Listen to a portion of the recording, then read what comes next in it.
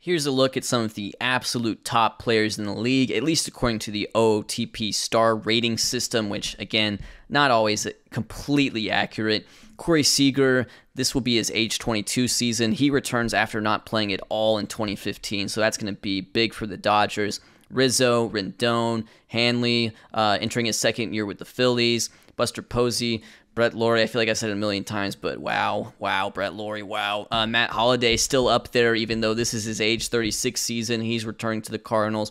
Jason Hayward, absolute he's a war machine, no doubt about it. Grandal, maybe this is a year where he's starting to make his case for best catcher in the league as guys like Molina and Posey get older.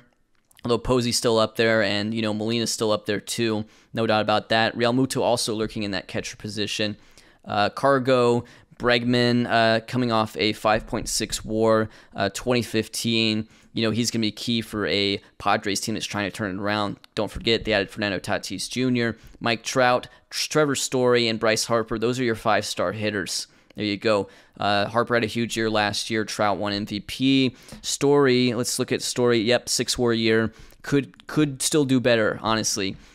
Story's looking like a real stud in this. Okay, so as far as starting pitchers go, don't worry about this injury to Sabathia. He'll be back in a couple days. Not a huge impact, even though he did have surgery, so hopefully it's not going to affect his overall stats too much. He's been a really consistent pitcher throughout this save, but unfortunately his 2015 was cut short. He missed about the last, maybe 10 starts of the season, last couple months. Strasburg's a 4-star guy with 4.5-star potential. Sale, Ryu, on Colorado, pretty much the saving grace of that rotation. They have a great offense, and then the starting pitching is just like, well, at least Ryu's pretty good. Price entering his second year with the Cubs. Medlin, a Cy Young winner. Matt Latos has been good. Josh Johnson's been really good. He's been really fun to watch throughout this save. Just, that's his batting stats. That has not been fun to watch, but look at the seasons he's put down. 2012, 2013, 2014, 2015. He's probably averaging about 6 WAR over the course of this save so far. He's been dominant. Cole Hamels had a really good year last year. Bumgarner joining the Cardinals. Trevor Bauer, I haven't talked about too much, I feel like, but generally he's been like a really high strikeouts guy. The ERA has fluctuated some. It's gone from 3.59 to 2.78 to last year 4.51. No doubt he's got the ratings to be like a top tier pitcher in this save. It just hasn't quite happened yet. Maybe it'll be this year. And then Kershaw returns. Kershaw, just like Corey Seager, did not pitch last year. Looks like his ratings are still strong if he's still rated as a 5-star player. Hopefully we just forget about what happened in 2015. We forget about that injury, which was a torn flexor tendon in his elbow, I believe, which happened when he threw his alarm clock.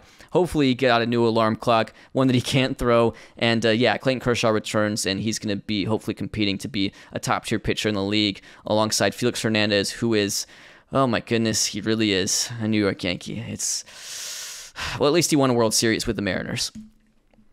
Checking in here with the top 100 prospects entering the 2016 season. Number 1 is going to be Fernando Tatis Jr. He's just 17. We'll see if he makes his MLB debut. I know it's been really accelerated with some of those teenagers, but I suspect that's not going to happen for him this year. Shane Bieber on the Cleveland Spiders. Looks like he could enter the season in the rotation even. German Marquez is actually going to start out as a reliever, it looks like, for the Washington Nationals, but he's a starting pitcher with 5-star potential. He's 21. Correa on the Astros, the first overall pick from that 2012 draft.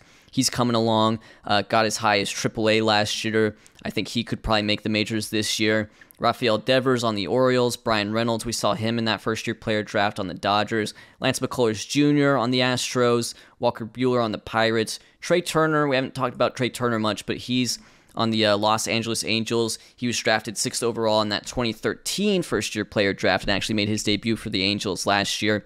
And looks like he's going to be on the roster opening day. So that's going to be interesting to see what happens with Trey Turner. And then the last member of the top 10 is Ramon Laureano. Ramon Laureano was drafted 8th overall in that 2013 draft. He looks like he's going to start the year at AA. And really nice ratings on Ramon Laureano. It looks like he could turn into quite the player in this. And he has some really good qualities, like high work ethic, high intelligence players. They tend to develop pretty well in this game. Some other players from the most recent first-year player draft. Pete Alonso on the Marlins. He's 20. Ronald Acuna is number 23 on the Boston Red Sox. They also have Cronenworth. Juan Soto is number 28. Here is the rest of your top 100. I see Barrios. I see Josh Hader. I see Yordan Alvarez. I see, I think I saw Marcus Stroman. I see Paul DeJong. I see Bo Bichette. And then the last member of the top 100, Brian Mundell. Tell me one thing you know about Brian Mundell right now. Let me know. Let me know in the comments below what you know about Brian Mundell. He's on the Oakland Athletics. So that's your top 100 prospects entering the year. Let's look at preseason predictions. Right, so here are your preseason predictions. According to the game, they have the Rays winning the AL East again. This is what the Rays look like. They added Matt Duffy. They still have really good pitching with Archer, Cobb, Epler, Moore, and Andrew Suarez, who they also added. So hopefully Evan Longoria, we can get a bounce back from him, but those are your Tampa Bay Rays projected to be the winners in the AL East. Don't forget the Yankees had some big adds this offseason. The AL Central, it's going to be a weak division, is my prediction. We just saw a lot of talent leaving that division, and it was never too strong to begin with. Royals are projected to come out on top. That would be fun to see. Benintendi was such a huge star for them last year. They have Salvador Perez. They have age 37 Jimmy Rollins playing shortstop. Interesting. And they also have Mark Burley, also age 37. So they have some fun veteran players on this team at the very least. I'm curious to see what's going to happen here in the Central. I almost feel like the sleeper team is the Spiders, because if they can get Bieber up and going, and if they can get breakout seasons from Ramirez, who has 5-star potential, and Lindor has 4-star potential, I mean, anything could happen in this division. I wouldn't count the White Sox out either. I feel like everyone is competitive here. Angels projected to win the West. It's a good team. It's a good Angels team. They've kind of done it right. Jared Weaver continues to pitch well for them. He's sort of the ace, but then James Shields is good. They just have guys, that can eat innings for them. Mike Moustakas is really good. Howie Kendrick is really good. Starling Marte's good. Mike Trout he's decent, let's be honest. Gene Segura's generally been pretty good for them too. So I like how the Angels have built their team. They were, of course, in the World Series last year. Top hitters projected for the American League: Trout, Brett Laurie, I just can't believe how good he is, JD Martinez, Hosmer, Lorenzo Cain, who you may recall is a member of the Texas Rangers, Chris Sale, Tim Lincecum, King Felix, Yu Darvish, and Jared Weaver projected top 5 for pitchers. In the National League East, it's the Braves projected to win the National League East with 99 wins. They are the defending World Series champions, and they return what appears to be basically the same team that won the World Series. Cardinals are projected to win the Central. They made some huge adds this offseason. Jake McGee and Kenley Jansen slot in very nicely to that bullpen. Madison Bumgarner in that rotation. They bring back Matt Holliday. They still have guys like Carpenter and Adams. They have Aaron Judge starting to develop. They still have Molina.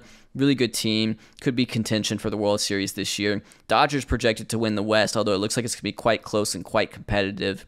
The Dodgers, things haven't gone quite their way throughout this save, but they get Seager and Kershaw back. Last year was pretty much a lost year for them, so we'll see what happens there with the LA Dodgers. Projected top players by at least hitters in the National League. You've got the 1-2 Colorado punch of Cargo and Jose Abreu. You've got Harper, Hayward, and Goldschmidt. And you also have Story among top players in the National League representing Colorado as well. He's so good. He's so good. It's unbelievable. He's doing so well. I mean, is he going to be a Hall of Famer? Goodness gracious. Okay. Clayton Kershaw, David Price, Gio Gonzalez, Jeremy Hefner, and Madison Bumgarner are projected top 5 among starting pitchers. We also see Bauer there. We talked a little bit of Bauer earlier. But yep, those are your preseason predictions. Will they come true? We'll just have to find out, All right, we're here on May 31st, 2016. First couple months of the season are in the books, and if things continue to hold like this is going to be a season that really flips sort of the balance of power in this league on its head. You have a lot of new teams emerging, at least with some strong starts for the first 50 or so games of the season. The Rays, who have been like perennial champions of the East throughout this save, they're in last place, and the Yankees are leading with the Orioles not too far behind. Obviously, adding Felix Hernandez has been pretty helpful for that. Felix Hernandez continues to absolutely wow. Gary Sanchez, who was a Silver Slugger winner last year, he's doing really well for them. Joey Votto, who joined the Yankees a couple off seasons ago, he hit 29 home runs in 2015 for them. Which was a nice bounce back from his 15 in 2014. He had a really good year, and now once again 150 OPS plus, 420 on base percentage. this Yankees team, they still have guys like Mark Teixeira too. So they still have Nick Swisher. So there's still some guys kicking around from like, the good old days, like the 2009 type Yankees. Baltimore Orioles too, we haven't talked about them too much, but they're only like a half game back from the Yankees, so I feel like we should. They have Colton Wong. They have Jonathan Scope, who's doing quite well with a 128 OPS plus. They also have Beltre. I don't think I really realized they had Beltre. I'd kind of lost track of Beltre, but Beltre's still there. This is his age 37 season. Ji-Man Choi is there. He's playing first base for them. I like Ji-Man Choi. I did have to mess with his rating so he wouldn't be like a catcher. Mark Trumbo's there. He joined them after, he had a pretty solid season. No, he didn't have a good season in 2015. 2014, he had a good season with the Angels, but he joined them on a minor league deal. He's in Baltimore. Yeah, they're third in runs scored. I'm curious to see if that'll hold. But they're first in OPS. Maybe it will. I don't know what to make of these Orioles just yet. I feel like we need more games to be played. Though, look, guys, the AL Central has good teams. The Kansas City Royals, who were projected to win it, not one of them. They're 15-36. They may be on their way to a first overall pick at this rate. But anyways, Twins, they're technically on top by half a game. They have Eddie Rosario's here. Hey, Eddie Rosario. Hey, Jorge Polanco's here. Hello, Jorge Polanco. How are you? I didn't realize Jorge Polanco had a 5-WAR season last year. Good for him. Hey, Joe Mauer. Look at Joe Mauer. He's batting 300. Please ignore the OPS plus. Please ignore the OPS plus. Joe Mauer's batting 300. He's great. We love Joe Mauer. Yureen Mercedes is here. He's playing catcher. That's kind of weird. This is kind of a weird team. Sano's having it's not a bad year, but he's been slow to heat up. But you know what? Good pitching. Matt Garza has been really good for them. Tanaka's been really good for them. And Tim Lincecum. Here's the thing about Tim Lincecum, guys. Tim Lincecum right now, he needs volume. You know what I mean? He had the peak. He has the Cy Young Awards. If we want to see Tim Lincecum make the Hall of Fame, he needs the volume. And what he's done in Minnesota is just, be a slightly above average pitcher every year, and he just doesn't miss starts, and that's been so key. His health has been really, really good. I feel like I should knock on wood as I say this, but the freak is staying healthy, and that's been fun to see because, of course, Lincecum, one of my absolute favorite players, and Matt Thornton, their closer, is an absolute G. I mean, he's only thrown 20 innings this year, 18 appearances, but he already has 12 saves. He does not like to strike guys out, but I mean, his ERA plus is over 1,000. And, this isn't even really all that fluky because he was really good in 2015 and 2014 as well. So that's a look at the Twins.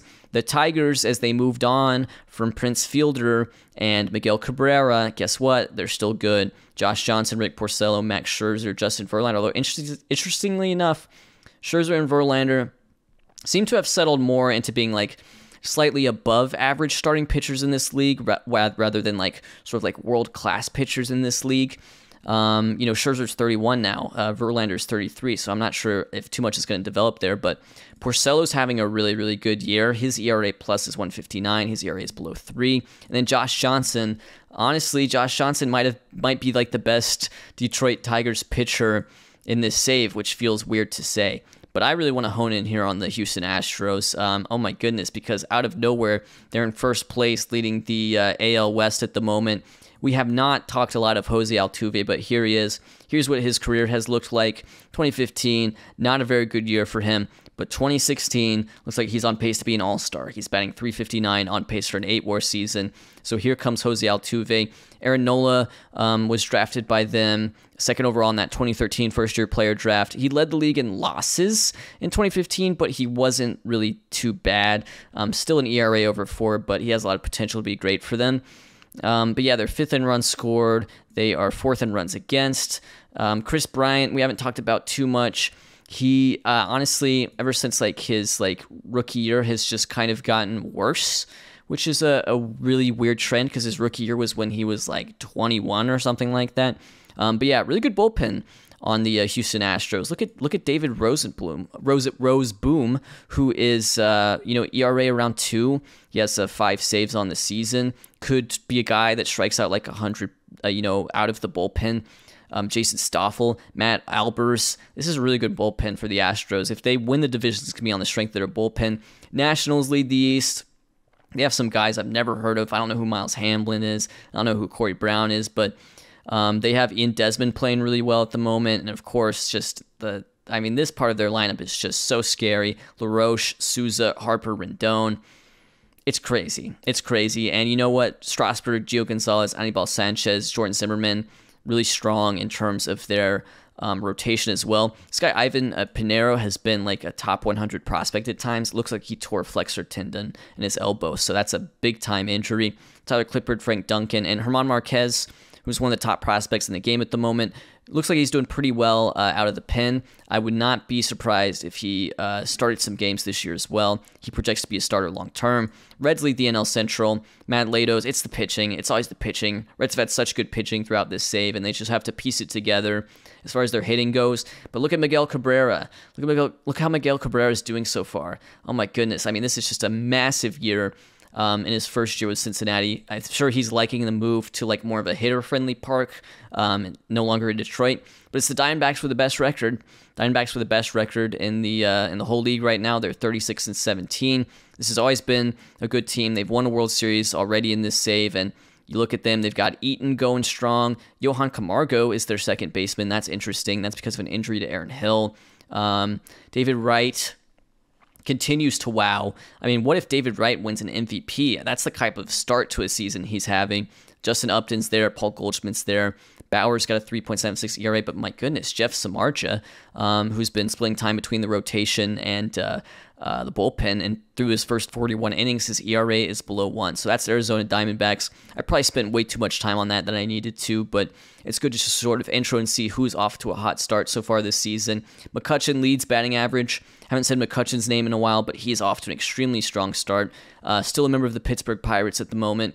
And actually, wow, Pujols batting .374. So Pujols, Cabrera, change of scenery, having amazing seasons. This is really fun to watch. I mean, look at Pujols go. Amazing start to the season. He was an all-star last year too, so his fortunes have been really good recently. Trout leads homers. Pujols leads on base percentage. Cabrera leads slug and OPS. Trout leads WAR. Wow, awesome to see. ERA leader at the moment, Chris Sale with the sub-2 ERA. We thought, last year he had a season that was Cy Young quality. It just didn't quite happen for him because Felix was so good. Ricky Nolasco's had some ups and some downs, but right now he's up. His ERA is immense. But 2015 was not a great year for Ricky Nolasco. But even 2012, like the first year we simulated, he was pretty dominant. So he's been up and down. Now he's having a great year. Kershaw leads WAR, which I just love to see. His FIP must be something absolutely wild right now. I mean, he has 107 strikeouts, 7 walks, and 5 homers allowed. Would love to see him grab a Cy Young. He's back from that injury. It's great to see. He also leads strikeouts. And Jonathan Broxton is the closer for the Reds, and he leads saves with 16. So those are your league leaders at the moment. That's how the season's rolling along, and I will see you guys at the All-Star break. We're here at the All-Star break. I thought it'd be nice just to do a little injury update diagnosis type thing. Injuries aren't fun, but they are important. They can affect the long-term development of players in this game. And so DeGrom has an injury, but it's really not bad. I would not be freaked out about that at all. He's set to return in a day. What is unfortunate is that things haven't really gone his way this year. His movement is still a 45 on the 20 to 80 scale, so he's allowed quite a few home runs, 16 and 63 innings, and his ERA is about 6. So unfortunate for DeGrom. What's really unfortunate for the Phillies is Cole Hamels, because not only has Cole Hamels torn his UCL, going to need, Tommy John surgery, I imagine. Cole Hamels, they just signed him to like a really, really big contract extension. 5 years, $132 million. So granted, that last year's with a vesting option, but it sucks to sign a guy to a big contract like that, a veteran, reliable pitcher, and that happens. But that's part of the game. The other big pitching injuries to Jared Weaver, ruptured disc in his back, which he suffered back in June, late June. This is tough for the Angels. He's their ace, and as they battle against the Astros to try to win this AL West, that is a huge loss for the Angels.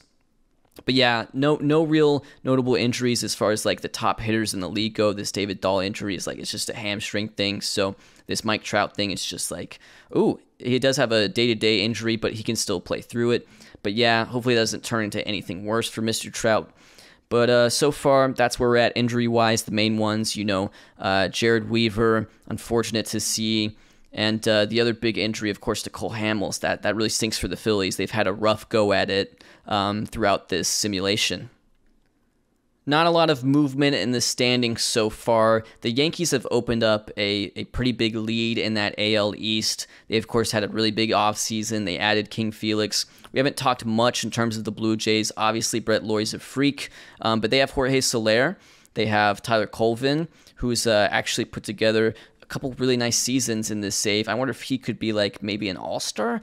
Probably not. But Brett Lawrie definitely, I mean, just an absolute stud. I keep saying it's like he's like Manny Machado or something. It's crazy what he's become. They have Jack Flaherty, who they picked 4th overall in that 2014 first-year player draft. It hasn't gone great for him in the majors yet, but they do have Jack Flaherty, and they're 2nd, so that's something. Once again, between the Tigers and the Twins in the Central, it looks like it's just going to be just a dogfight between these two. Angels and Astros, not much distance between them. We've looked at the Astros already. We looked at the Angels some too. Washington Nationals still with a 1-game lead over the Braves. Mets are up there too.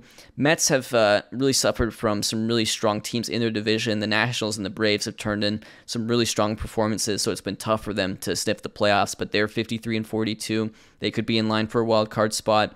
Wilmer Flores is hitting really well for them. They have Daniel Murphy, they have Dick Markakis, they have Pollock, who they acquired in that John Neese trade. And for them, it's going to come down to their pitching, right? Hefner continues to pitch really, really well. Harvey's there. Patrick Corbin's there. Danny Salazar, Colin McHugh. Like, they have the pitching to deal with the fact that they have certain guys, like DeGrom, not doing so well. So let's see what the Mets do this year. Reds have opened up an 8-game lead in the Central. Diamondbacks have opened an 11.5-game lead. They're looking pretty dominant in that NL West, but Rockies and Dodgers definitely in contention for a wild card spot. So it's a strong division, but the Diamondbacks, they have the best record in Major League Baseball. Here are your stat leaders at the All-Star break. Carlos Gonzalez leads batting average, and really it's just a trio of Colorado Rockies leading batting average. Cargo, Trevor Story, Charlie Blackmon, followed by Trout, Votto, and Hunter Dozier on the New York Yankees. Wow, look at Hunter Dozier go. He's having an absolutely monster season for the New York Yankees. I haven't really talked about him much, but he's been really, really good for them after he was picked 14th overall in that first-year player draft. Or maybe this was like a regular draft. I don't know, but Hunter Dozier's he's going pretty darn crazy for the Yankees, and that's interesting because actually in like 2021, he was one of the worst full-time players in MLB. Not to rub that in his face, but it's good to see him doing well. Miguel Cabrera leads home runs. He's tied with Trout technically. He also leads RBI. Joey Votto leads on base percentage. It feels like sometimes it feels like the more things change, the more things stay the same. Because look, here we are. Votto's leading on base. Cabrera's leading a bunch of offensive stuff. Trout's leading a bunch of offensive statistics. He leads WAR as well. He has at least one more WAR than everyone in the league. He may be on his way to an MVP. Ender Inciarte leads stolen bases. So that's your update as far as offense goes. Pitching leaders, best ERA belongs to Clayton Kershaw. I think Clayton Kershaw could be on his way to a Cy Young Award here. I mean, he's been absolutely dominant. He's on pace for 11.4 WAR. Goodness gracious, Clayton Kershaw going absolutely ballistic. Madison Bumgarner also doing extremely well. This is his first year with the St. Louis Cardinals, so there's some really strong pitching performances in that National League. Steven Strasburg, and then here's Chris Sale. Can Chris Sale quest and get his Cy Young Award win? There's going to be someone standing in his way, and that someone is definitely going to be Felix Hernandez. My goodness, it's a joke how good he is. And then James Paxton too. Of the Seattle Mariners, he's kind of that replacement de facto ace now for that Mariners rotation. Also a World Series champion in 2013. As far as WAR goes, it's Kershaw, Strasburg, King Felix, Medlin, Bauer, and Price. Kershaw leads strikeouts by 18. He has a really strong lead there. And then this guy, Kyle Barch of the Cleveland Spiders, he has 25 saves, as does Broxton, the aforementioned Jonathan Broxton of the Cincinnati Reds. So, yep, there's your stat leaders. Clayton Kershaw, really good at baseball. Mike Trout, really good at baseball. Miguel Cabrera, really good at baseball. We've had some fun surprises, but we've also had some things that we definitely expected. Of course, all-star game rosters are here, and Chris Sale's going to get himself a start. As far as the American League starting pitchers, it's a lot of the usual suspects. Garza, Hernandez, Josh Johnson, Jared Parker, Paxton is maybe the newest, freshest face to this all-star lineup, and Tanaka. Among the relievers, hey, guess what, guys? Kelvin Herrera's having a really good year. Brian Morris is having a really good year. These guys have been great throughout this save.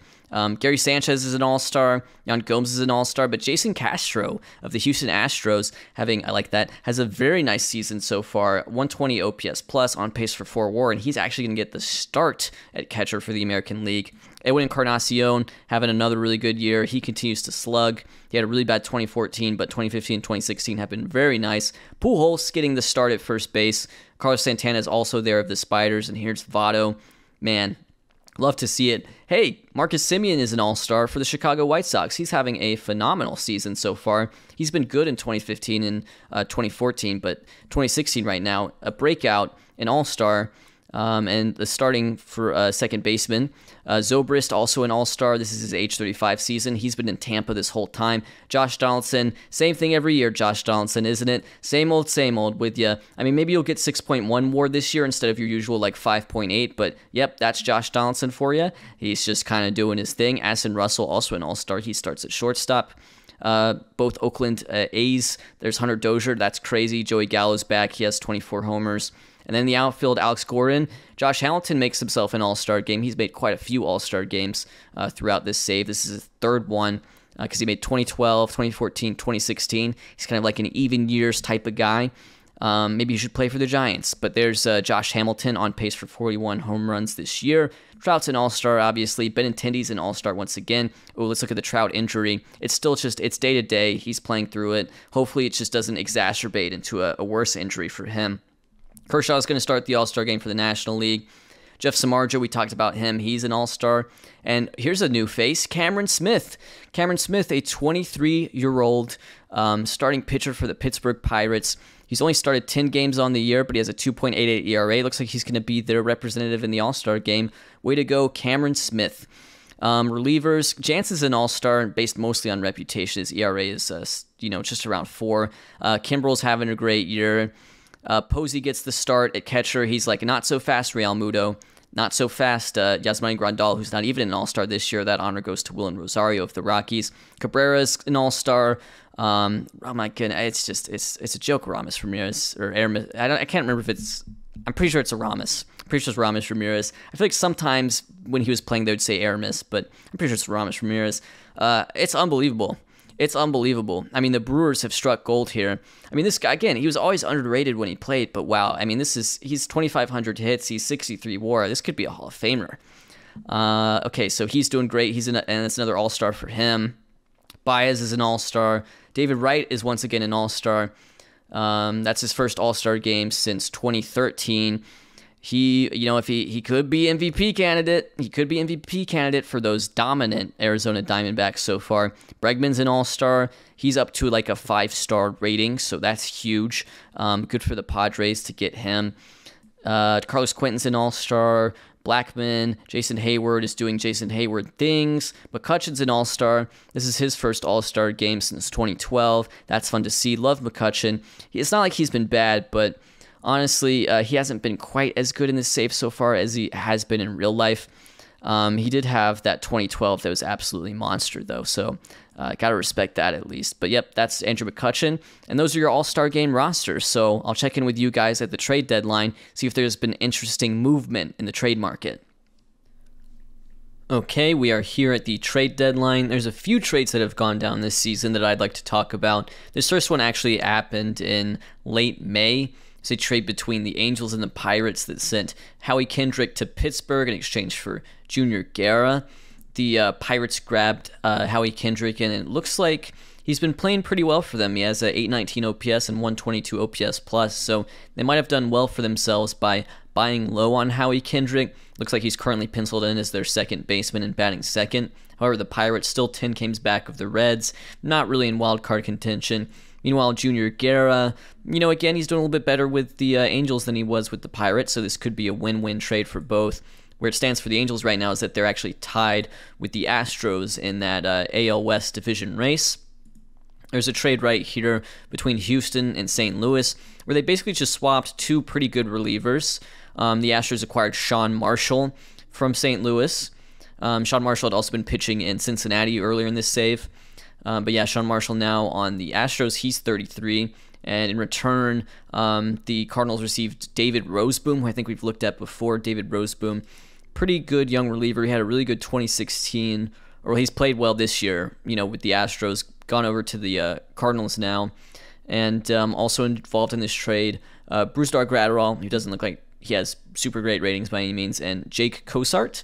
And then probably the biggest trade just happened a few days before the deadline. It's Milwaukee trading Aramis Ramirez to Minnesota. And Ramirez has a concussion right now that stated day he might be playing through it to some extent. But, Aramis Ramirez in the save, unbelievable. Like, having a really, really good season this year with Milwaukee in 100 games. He had an OPS of 879. He's worth 3 WAR. He's just... his late career has been so beastly. He's kind of doing the Adrian Beltre thing where it's like, he was a good player, up until he was like 30, 31, 32, but it's this longevity and it's this ability to produce, at older ages that is turning him, it appears to be, into a Hall of Famer. 432 home runs, 2,500 hits, up to 63 WAR now, career 127 OPS plus. Some really impressive stuff from Aramis Ramirez, who still keeps going. The Twins, they are in an absolute dogfight with those Detroit Tigers. That's going to be a fun race to see how that ends up. So yeah, those are your 3 big trades. Here's just a glimpse at the standings right now, but I will see you guys on the last day of the regular season. Last day of the regular season here. Playoff picture mostly set, although it really comes down here to this NL Central. There's one more game left to be played by these teams, so if the Cubs win their final game of the season and the Reds lose their final game of the season, there will be a game 163 to decide who wins the NL Central, and the loser of that won't even be qualified for the playoffs because this has been a fairly weak division. Looks like the Cubs will face off against the Brewers with Greinke on the mound, and the Reds will face off against the Pirates with Jeff Locke on the mound. So let's go ahead and just sim through this day, see who comes out on top. Okay, Reds win, and Cubs also win. So looks like the Reds advance, or maybe they both lost.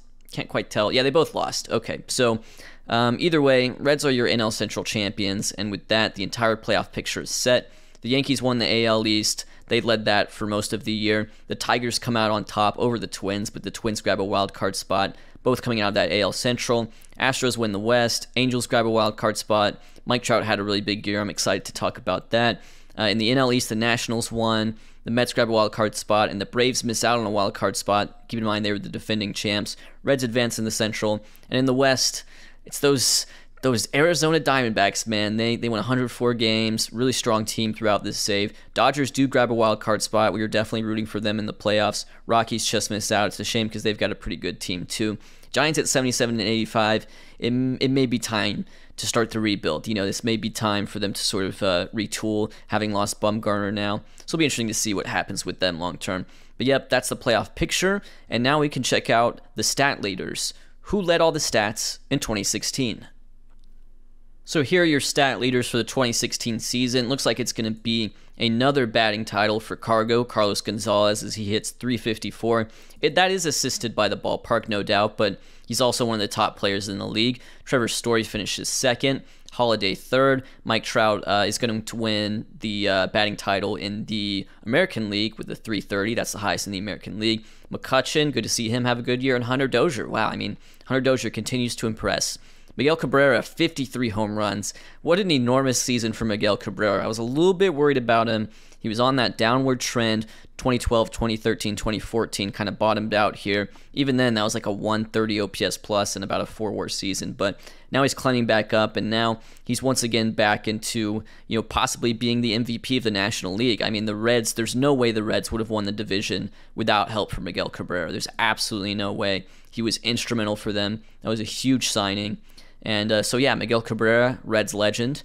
Mike Trout leads OPS, enormous year. Leads the league in OPS, hits 47 home runs, bats 330, 9.6 WAR. That's his highest WAR total he's put up so far. I said I was looking for like a 10 WAR Mike Trout season. We basically got it here. This may be how many MVPs would this be in a row? This could be number 3 in a row for Michael Trout. Miguel Cabrera does lead slugging. Votto is your on-base percentage king. Once again, he's pretty much done that every year except for 2015. And this is probably his best year in the Yankees uniform so far. Another 100-walk season. Good year for Joey Votto. How old is Joey Votto right now? 33. Okay, so he's still got a ways to go. Let's see here. Stolen base leader, Ender Inciarte, actually tied with Jonathan VR. I was interested to see AJ Pollock with 52 doubles. He was, of course, acquired in that what's kind of been a win-win trade, it seems like, between the Mets and the Diamondbacks. Pollock's a good pickup. Let's see how Patrick Corbin did this year, because he was the other key piece of that trade. And, of course, John Neese helped them out quite a bit. Patrick Corbin looks like had a pretty good year, 3.67 ERA and 188 innings pitched, 33 games started. So that's been one of the more consequential trades for sure. Trout leads OPS plus. Let's move on here to the pitching leaders. Kershaw comes through. Looks like Kershaw's going to win himself a Cy Young award. Could very well be unanimous. We're talking about, a triple crown here. He leads strikeouts. He leads wins. He leads ERA. 10.8 FWAR. Best year of his career. And no doubt adding another Cy Young award, which will probably be his first since 2012. So I'm thinking he's winning the Cy Young. Bumgarner had a really good year with the Cardinals. He's not the defending Cy Young, but he did win in 2014. Chris Sale coming through with another really fine season. Wonder if he'll win a Cy Young award in that American League. That would be interesting to see. Tanaka, great season. Jeff Samardzija, great season. We saw, just a terrific start to the year. Although, granted, 25 games started, but also made 20 appearances out of the bullpen. That's how good those Arizona Diamondbacks are when they can put a guy like that in the bullpen. And King Felix, still going strong. It's his weakest season so far of the simulation, but that almost feels silly to say because he still led the league in innings pitched, 2.7 ERA, 170 ERA plus, 6.3 WAR. Here's a look at Felix Hernandez's career stats. He is 30, and he has 75 career WAR. He has 2,500 innings pitched and 2,400 strikeouts. Basically, if he retires today, he's probably a Hall of Famer. At least by WAR, he is a Hall of Famer. Might need to add, a little bit more to those counting stats. But yeah, Kelvin Herrera, he led saves. It was another great year for him. He's just been wonderful to watch throughout this entire simulation. Terrific player. Here's this guy, Cable Hogbin. Quite the name. He's an Australian, it appears. 4.04 ERA, but he did have 36 saves for the Orioles. Kyle Barch, Brian Morris. There's Brian Morris. Wow, another great year for Brian Morris. What's Brian Morris's career stats at the moment? Okay, because we've had him from 2012 onwards. Looks like he actually pitched his first season with the Pirates, interestingly enough. But this is a guy with the career 2.35 ERA. What was this trade that the Pirates made to relinquish such a powerful reliever? Okay, this is fun. Oakland received Brian Morris, but Pittsburgh received Derek Norris. And did Derek Norris even play for them? Nope. The Pirates then traded Derek Norris, followed the trail, and Pittsburgh received Jerry Blevins. Okay, so Jerry Blevins is responsible for the guy who's one of the absolute top relievers in this save. So shout outs to all the Blevins heads. I've completely lost track of where I am. Oh yeah, looking at stat leaders, Kershaw, he led all the WAR. Strikeout leaders, Kershaw, Strasburg, Sale, James Paxton, who's been kind of taken over for Felix as the ace of that Seattle staff, Madison Bumgarner, and David Price. Another good year for David Price in a Cubs uniform. He has been very, very strong throughout this save as well. He's up to 41 career WAR. He has a career 2.89 ERA, and he just turned 31 in August. So that's a look at your leaders among all the stat categories. Now let's move on and see who will come out on top in the 2016 playoffs. We're going to begin with a wild card round. Minnesota Twins versus Los Angeles Angels in the American League. Mets versus Dodgers in the National League. Let's see who comes out on top. Angels win and Dodgers win. So they advance to face Arizona and New York, respectively, in these division series, best of 5 series. It's going to be interesting to see what Houston does. I believe this is their first postseason appearance in this save. We should talk about a bit about Houston. Jonathan VR, of course, led the league in stolen bases, or he's tied for the league lead. Altuve, we talked about him a little bit. He started to emerge a bit in this save. He had a pretty good 2016. I thought he was going to be an all-star, honestly. Interesting that he's the second baseman in VR. He's the DH and VR's second baseman. They have JD Martinez. They have Eric Castro. This guy was almost won Rookie of the Year in his first season. Domingo Santana's there. Chris Bryant. Does he bounce back? Not really. Chris Bryant's been a really weird player in this save, I would have to say. His best year was his first year, and it's just been a bit of a decline, precipitous decline ever since then. Yeah, and then they have George Springer, and they also have Correa up. Correa, this was Correa's rookie season. Wasn't a great rookie season, but I'm a little impressed that this team won 92 games. I'll just put it that way. I'm a little impressed they won 92 games. Detroit's their opponent, Angels face the Yankees, Dodgers face the D-backs, and Reds face the Nationals. Of course, those Reds led by Miguel Cabrera. He is no doubt the MVP, although they have had good pitching throughout this save. All right. Let's see how these division series go, and we'll check in with the winners. Astros up 2-1, Yankees up 2-1, Nationals up 2-0. Astros are the first team to advance. Wow, they move on to the championship series. So let's see who will join them. Angels. So it'll be Astros versus Angels in that championship series. Angels beat the Yankees in 5, and we have some Game 5s over here in the National League. Diamondbacks advance and Nationals advance. So let's meet the top 4 teams. We've met the Astros a bit already, but let's talk about these Angels coming out of that wild card spot. Mike Trout, of course, had an enormous year. He's still day-to-day with that strained groin, but thankfully he has 1 day left of that, and I guess his concussion was done too. I think that's what he had before. I don't know who John Kemmer is, but he had a very, very good season for the Los Angeles Angels. He was acquired via trade in January 2014. I didn't cover that trade because I didn't really know too much about John Kemmer. Mike Moustakas has been a monster player in this save. It was so big that the Angels picked him up. He's been a total game changer for them, I think. He hit 41 home runs this year, 7.7 more. They have Starling Marte. They have Trey Turner. This is a really good team. Trey Turner was picked 6th overall in that 2013 first-year player draft. This was his first, full year in the majors, I would say, and he performed very, very well. In 100 games, he hit 291. He stole only 11 bases. He could maybe bump that up a little bit. 1.9 more. That's a really good debut for Trey Turner.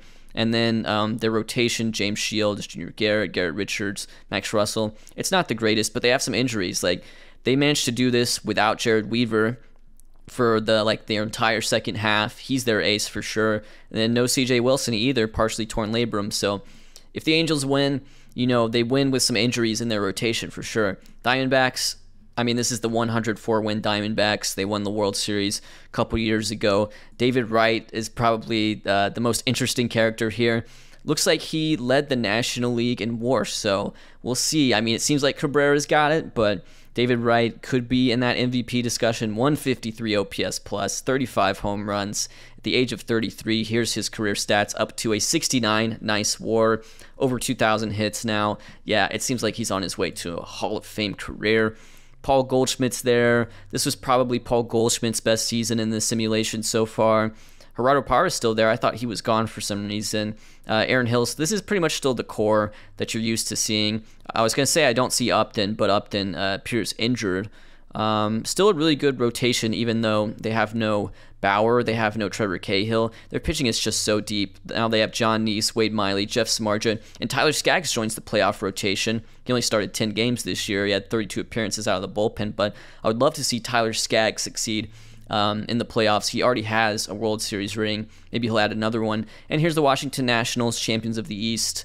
I don't know too much about this. I have Desmond Jennings leading off. I think this guy played for the Rays. Yeah, okay. I kind of vaguely remember him with the Rays. But yeah, he's their leadoff hitter. Not the greatest of leadoff hitters, it appears. Adam LaRoche, Steven Souza, just a monster year. Not as good as his 2015, but still he hit 44 home runs. Goodness gracious. They have Harper, another great year for Harper. He's been one of the better players in this save. Rendon, kind of a down year for Rendon, but it doesn't really matter. This is still a really stacked team. Strasburg, Gio Gonzalez, Jordan Zimmerman, Anibal Sanchez. They also have Charlie Morton in their bullpen. Looks like he has a torn UCL. And Herman Marquez, who's one of the top prospects. He's been pitching out of the bullpen, and he's been a monster for them out of the bullpen. I imagine he will start the season in the rotation next year, but he's been a very good bullpen piece, kind of reminiscent of like when Chris Sale was pitching out of the bullpen. So Astros take a 2-0 lead on the Angels. Nationals taking a lead on the Diamondbacks. So both these teams up 2-0. It could be Houston versus Washington. We'll see. Houston is just, man, they're just plucking along. They're up 3-0 on the Angels. Meanwhile, the Nationals are up 3-0 while the Astros advance. Wow. So a sweep of the Los Angeles Angels by the Houston Astros. They assert their dominance. They show why they were the division champion and the Angels a wild card team.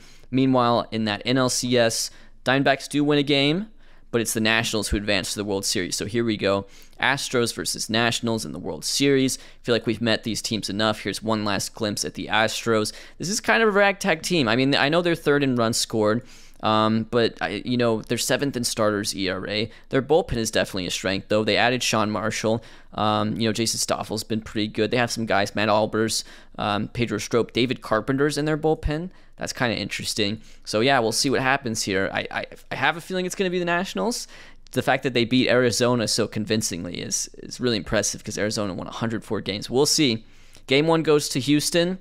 I mean, Houston's only lost one playoff game this entire run so far. Game 2 goes to Washington. Game 3, Houston, they're up 2-1. Game 4, Washington. Okay, trading blows.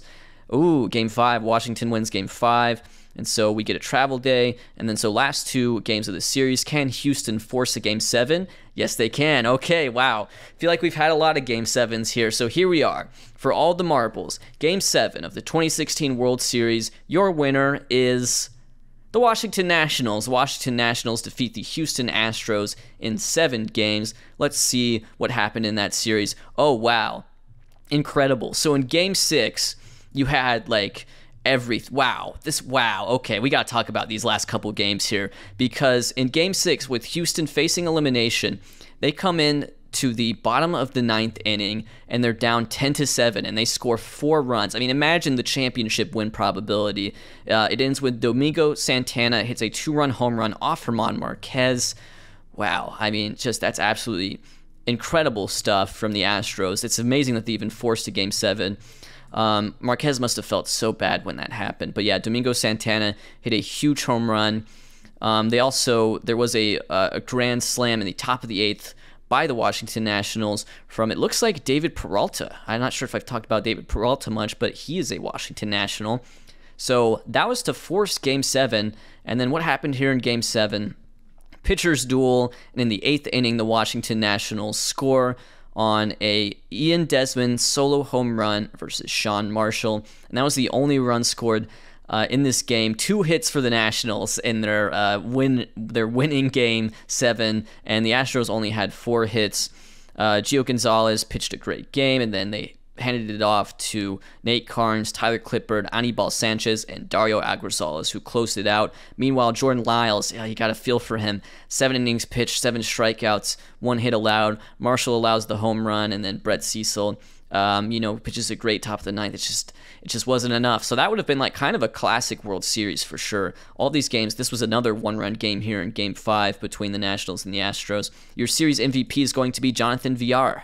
So Jonathan Villar on the losing team, we've seen that a couple times, I think, but Villar had a huge series. He had 3 home runs. His OPS was 1,500, 1,600. Meanwhile, over here on the Washington Nationals, looks like LaRoche hit 4 home runs. So if you're giving the Nationals an MVP award, maybe that goes to Adam LaRoche. Looks like Steven Strasburg did really well. He had a 1.42 ERA.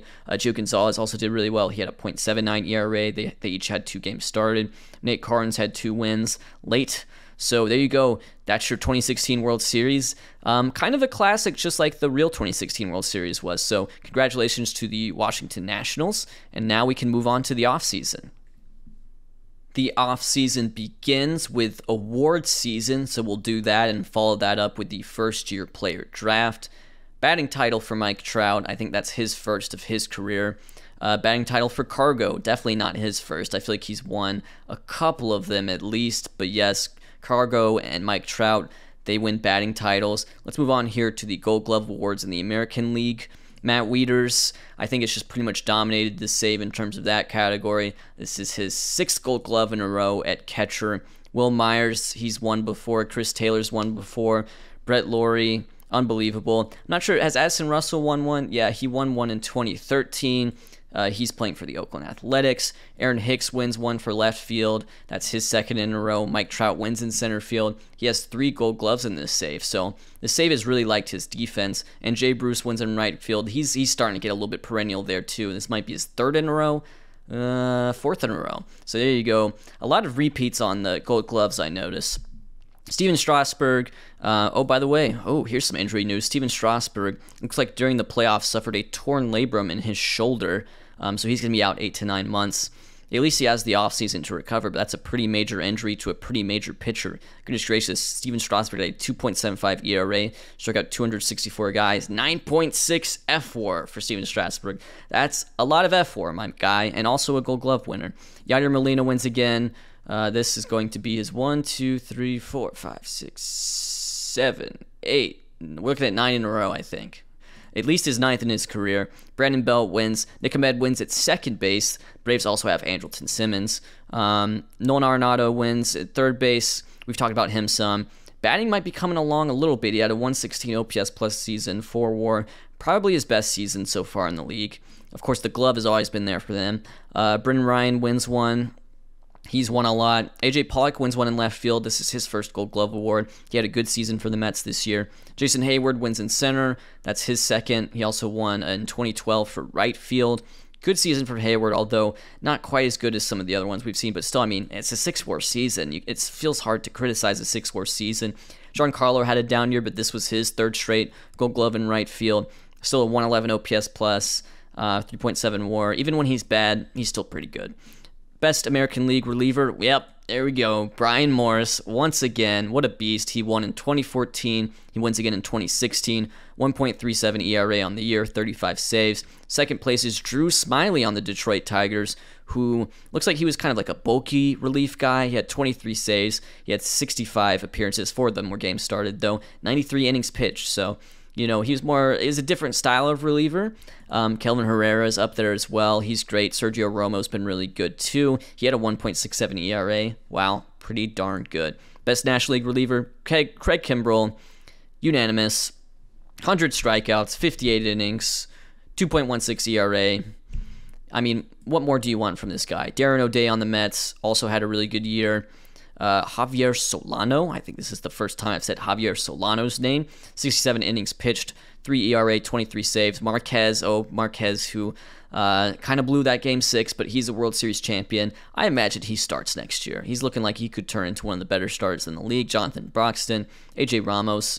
Let's look at the Platinum Stick winners, which is really the Silver Slugger Awards. You can change the name of this award in-game, but I've just been too lazy to do it, apparently.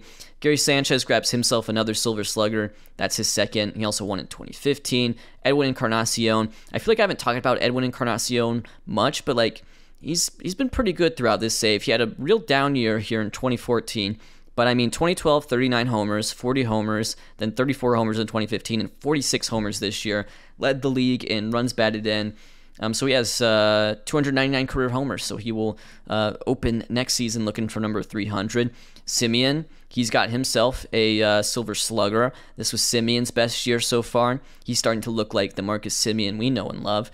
Hunter Dozier, Eugenio Suarez. There's a moment there where Eugenio Suarez looked like he was about to become one of the best players in the league. His development, stunted a little bit, but he's been pretty darn good. 2015 he was bad, but 2016 he comes back strong. 26 homers, and he's playing shortstop for those Detroit Tigers. Or actually, it looks like, well, he won the award as shortstop, so I'm guessing he played more shortstop than second base. Let's take a look at his fielding stats. Yep, 89 games at shortstop versus 71 at second base, so middle infielder for them. Dominic Brown, at age 29, he grabs himself a Silver Slugger award. He had a really good year for Baltimore. Chris Davis wins in right field for the Rangers. Chris Davis has been pretty strong in terms of the power numbers. Trout obviously wins center. Josh Hamilton wins for designated hitter. Let's talk about Chris Davis a little bit, because with 47 home runs, he led the American League. He was tied with Trout, I think. 130 OPS plus. How many career home runs does Chris Davis have? 241. But I mean, look at this. Look at this streak he's on. 46 in 2012, 33 in 2013, 31, 40, 47. Yeah, this is looking like Chris Davis, and I like that he's doing it with Texas as well, because that was the original team he came up into the majors with, I believe. National League Silver Slugger winners, Jordan Zimmerman, Juan Rosario, who's been the catcher for the Rockies for basically this whole save. This was a really good year for him. He wins his first Silver Slugger. Was he also an All-Star this year? Yeah, he was. So he gets Silver Slugger. Miguel Cabrera wins Silver Slugger at first base, obvious. Trevor Story wins at second base. This was another really good year for Trevor Story. Those Rockies have a really sick core of position players. David Wright, Silver Slugger, third baseman, 8-WAR season. Troy Tulowitzki, 7-WAR season for him. He wins the Silver Slugger award. Looks like he's won that quite a bit. quite a bit in the National League. Let's take a look at Tulo's career stats. 50 WAR now, 260 home runs, 1,600 hits. He's 32 and still going strong, playing shortstop alongside Trevor Story at second base. I know, what could have been, right? Cargo wins in left field, Beast. Jock Peterson wins in center. So Jock Peterson's had himself a real career bounce back because he had a really good rookie year. In 2014, he was just kind of awful. And then 2015, 2016, really good. The game actually quite likes him as a center fielder. Looks like he's really developed well. And although he's, not the greatest of outfielders in real life, like he's a legit center fielder in this save, and that's helping him a lot. That with his power, and he steals 35. Wow, look at his speed and his stealing. I didn't even realize that. So this is like a very interesting, bizarro Jock Peterson we have here. And Joey Turdoslavich, the on-base percentage king with 141 walks. I tried to tell you guys about Joey Turdoslavich. One of my favorite obscure Braves just because of his name mostly. Rookie of the Year, John Kemmer. We talked about him on the Angels.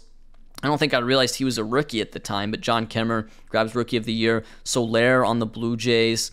He was actually Rule 5 drafted from the Cubs. That's pretty interesting, but Soler had a solid season. Micah Johnson, we saw him get traded a while ago. Kenta Maeda for the Mariners. He was picked 9th overall in that first-year player draft last year. Looks like he had a really good season, 200 strikeouts. Trey Turner, we talked about him. And Shane Bieber, who was selected 2nd overall. Really solid debut for Shane Bieber. 185 innings pitched, 3.79 ERA. And still, so much room to grow for Shane Bieber. We could see this guy be the best pitcher in the league soon. Hunter Renfroe's your National League Rookie of the Year. I feel like I haven't talked about him, but he hit 30 home runs for the Reds. I gotta say, though, despite slugging over 500, only 98 OPS plus, only 1.2 WAR. Curious to see what the rest of the class is looking like. Miles Hamlin, a catcher, his on-base percentage was like average. He had 16 homers, 2 WAR, also a World Series champion. Willie Calhoun on the Dodgers. This just seems like it was a fairly weak rookie class in the National League this year. Yeah, not much going on here for Sam Hilliard. Matt Bush, I might have just given it to Matt Bush at this point. At least, he was a really effective reliever for the Phillies. Saved 26 games. Camargo on the Diamondbacks. Daniel Robertson. Let's see, Daniel. Yeah, I would have maybe given it to Matt Bush.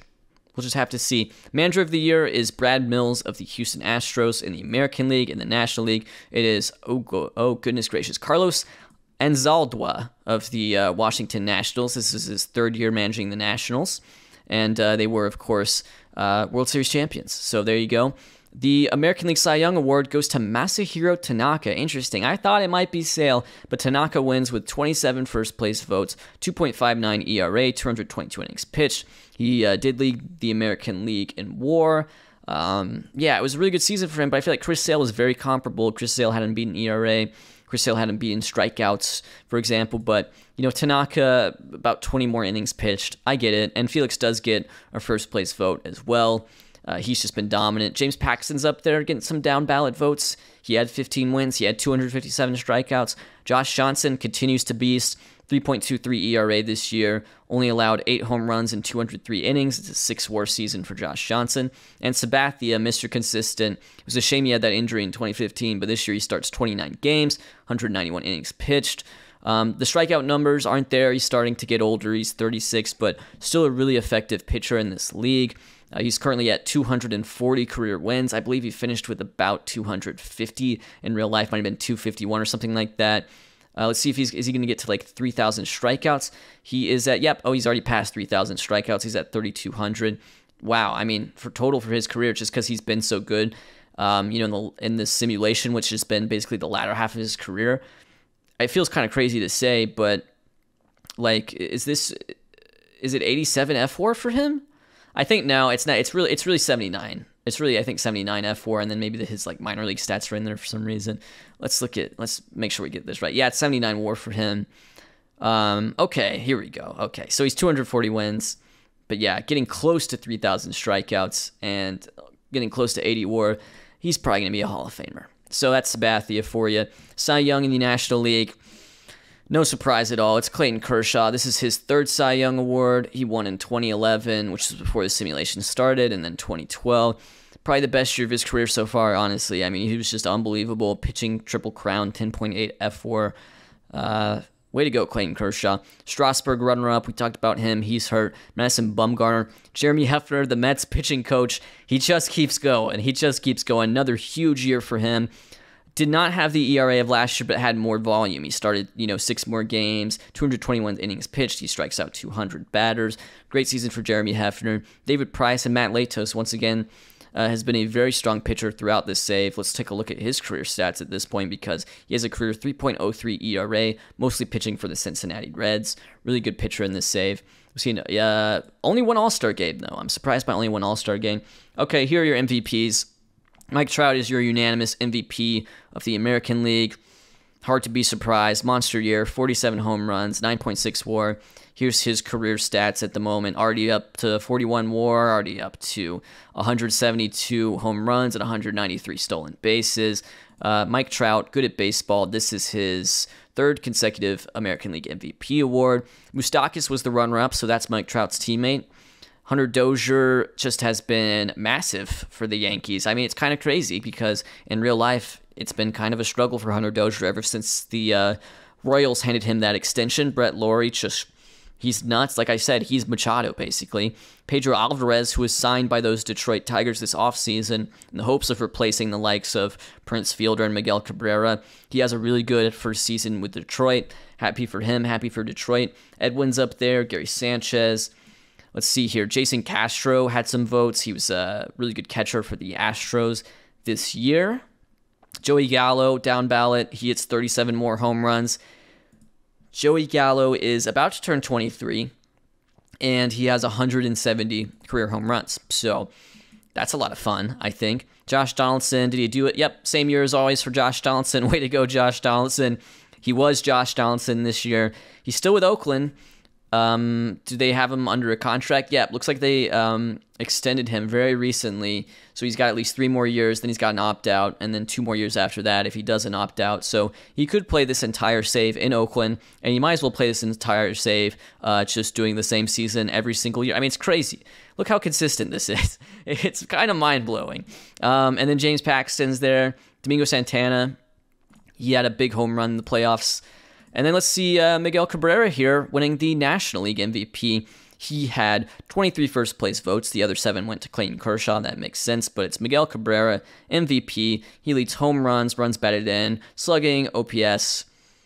I get it. Great season for Miguel Cabrera. This is MVP award number 2 for him. He also won in 2012. Does this make him only the 2nd player in MLB history to win the MVP award in the American League and National League after Frank Robinson? I believe that's true.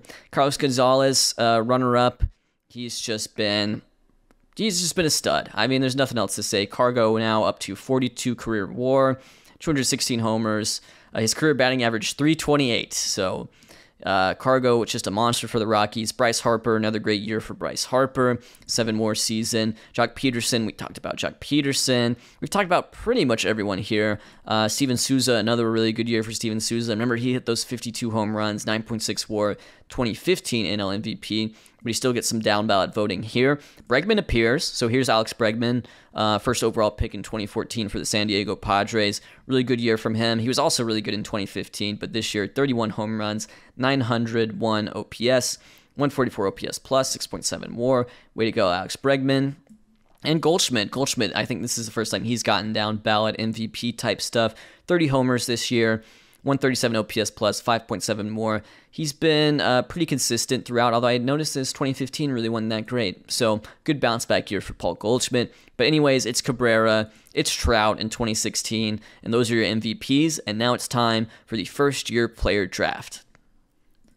We're here at the first-year player draft in 2016. Alex kind of warned me that while this simulation rolled along, that the draft classes might start to trend a little bit weaker, a little bit downwards. I think this is maybe the first year where I can really notice that, but it may just be a weaker class in general. Maybe in 2017 it'll be amazing. But so here's who's available in that 2016 first-year player draft this year. Keston Hiura appears to be the prize among at least all position players. Second baseman, if he has a weakness, it's definitely strikeouts, but he could turn out to be a real beast in this. Ozzie Albies is here. I believe he was drafted last year, and looks like he's going to be hard to sign again this year. Gurriel Jr.'s here. Luke Voigt's here. Brian Anderson. You know who caught my eye? Tim LeCastro, 24 years old, entering that first-year player draft. He actually has pretty solid ratings. There's a universe where Tim LeCastro turns into a really good player, and I hope it's this one. Luis Robert's also in this draft class, but the deal is, you know, it doesn't appear he's quite as good as the Luis Robert we all know and love, although he does still have good power potential, very fast player. So, you know, maybe if, you know, he hits some of that talent change randomness, he beats his projected potential, he could turn into a star. Same with Joe Adell, but weird with Joe Adell. He's 17, but he seems to be pretty much a finished product. He does have high work ethic, though, so that could help his development. So those are your top batters available. Top starting pitchers, Luis Castillo and Zach Plesac and Austin Warner. And after that, I mean, you might see some names you recognize, but, you know, not a lot to talk about in terms of ratings. So here's Austin Warner. Looks like he could be pretty good. Here's Zach Plesac. High work ethic could aid his development. These are actually really, really nice ratings, even though it's a 3-star potential. Really, really good ratings if he fully develops. And then Luis Castillo's here. He is basically MLB ready, I would say. He's ready to join the league in what will be his age 24 season next year, and he's definitely the best pitcher available in my opinion. Let's talk about the draft order here. The Padres, once again with the worst record. I feel like we've seen them pick first a couple of times already. One of those picks they used to get Bregman. They also picked Fernando Tatis Jr. last year, I believe, so let's check in on him. Tatis last year had a really good year in the minors. He's still only a 1-star currently, although still with 5 stars potential. So he's developing along, but it may be some time for them before they can really get like Bregman and Tatis going. Man, they need all the help they can get. Any teams with 2 first-round picks this year? Nope, it's just the classic 30 teams right here. Nobody's got 2 first-round picks. Red Sox, Phillies, Orioles, White Sox, they're going to be the top 5. Diamondbacks pick last because they had the best record in MLB with 104 wins. Let's get this draft on the road. Let's see. Who are the San Diego Padres going to pick? Okay, I feel like I should have mentioned Luke Voit because he's kind of like the Jose Abreu of this draft class. He's going to enter, you know, with a ton of home run power, just ready to go and play first base for you from day one. So if you have a need at first base, Voit's going to be a really good pickup this year. But let's go ahead and see who do the San Diego Padres pick. Hopefully I can do this one pick at a time like I intend to do. They will pick Keston Hiura. Okay, so another 5-star potential guy to go alongside Tatis, to go alongside Bregman. They're starting to build out the infield, but I just need to see them win. Let's go, Padres. Like, you have good young players. Start to build around them, you know. Boston Red Sox have the next pick.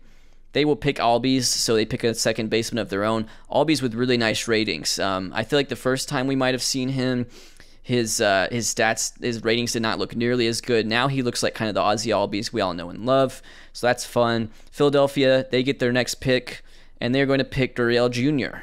A lot of power for a middle infielder, and actually may be capable of playing a decent shortstop, so fun pick. Orioles pick Luke Voit, so it seems like he could slot in to like first base DH right away. Let's take a look at the Orioles. Like, how are they built at the moment? Their first baseman is Choi, who had a pretty good season.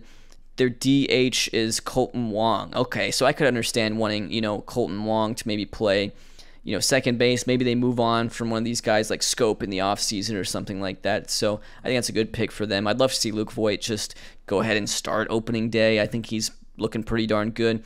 Chicago White Sox have the next pick.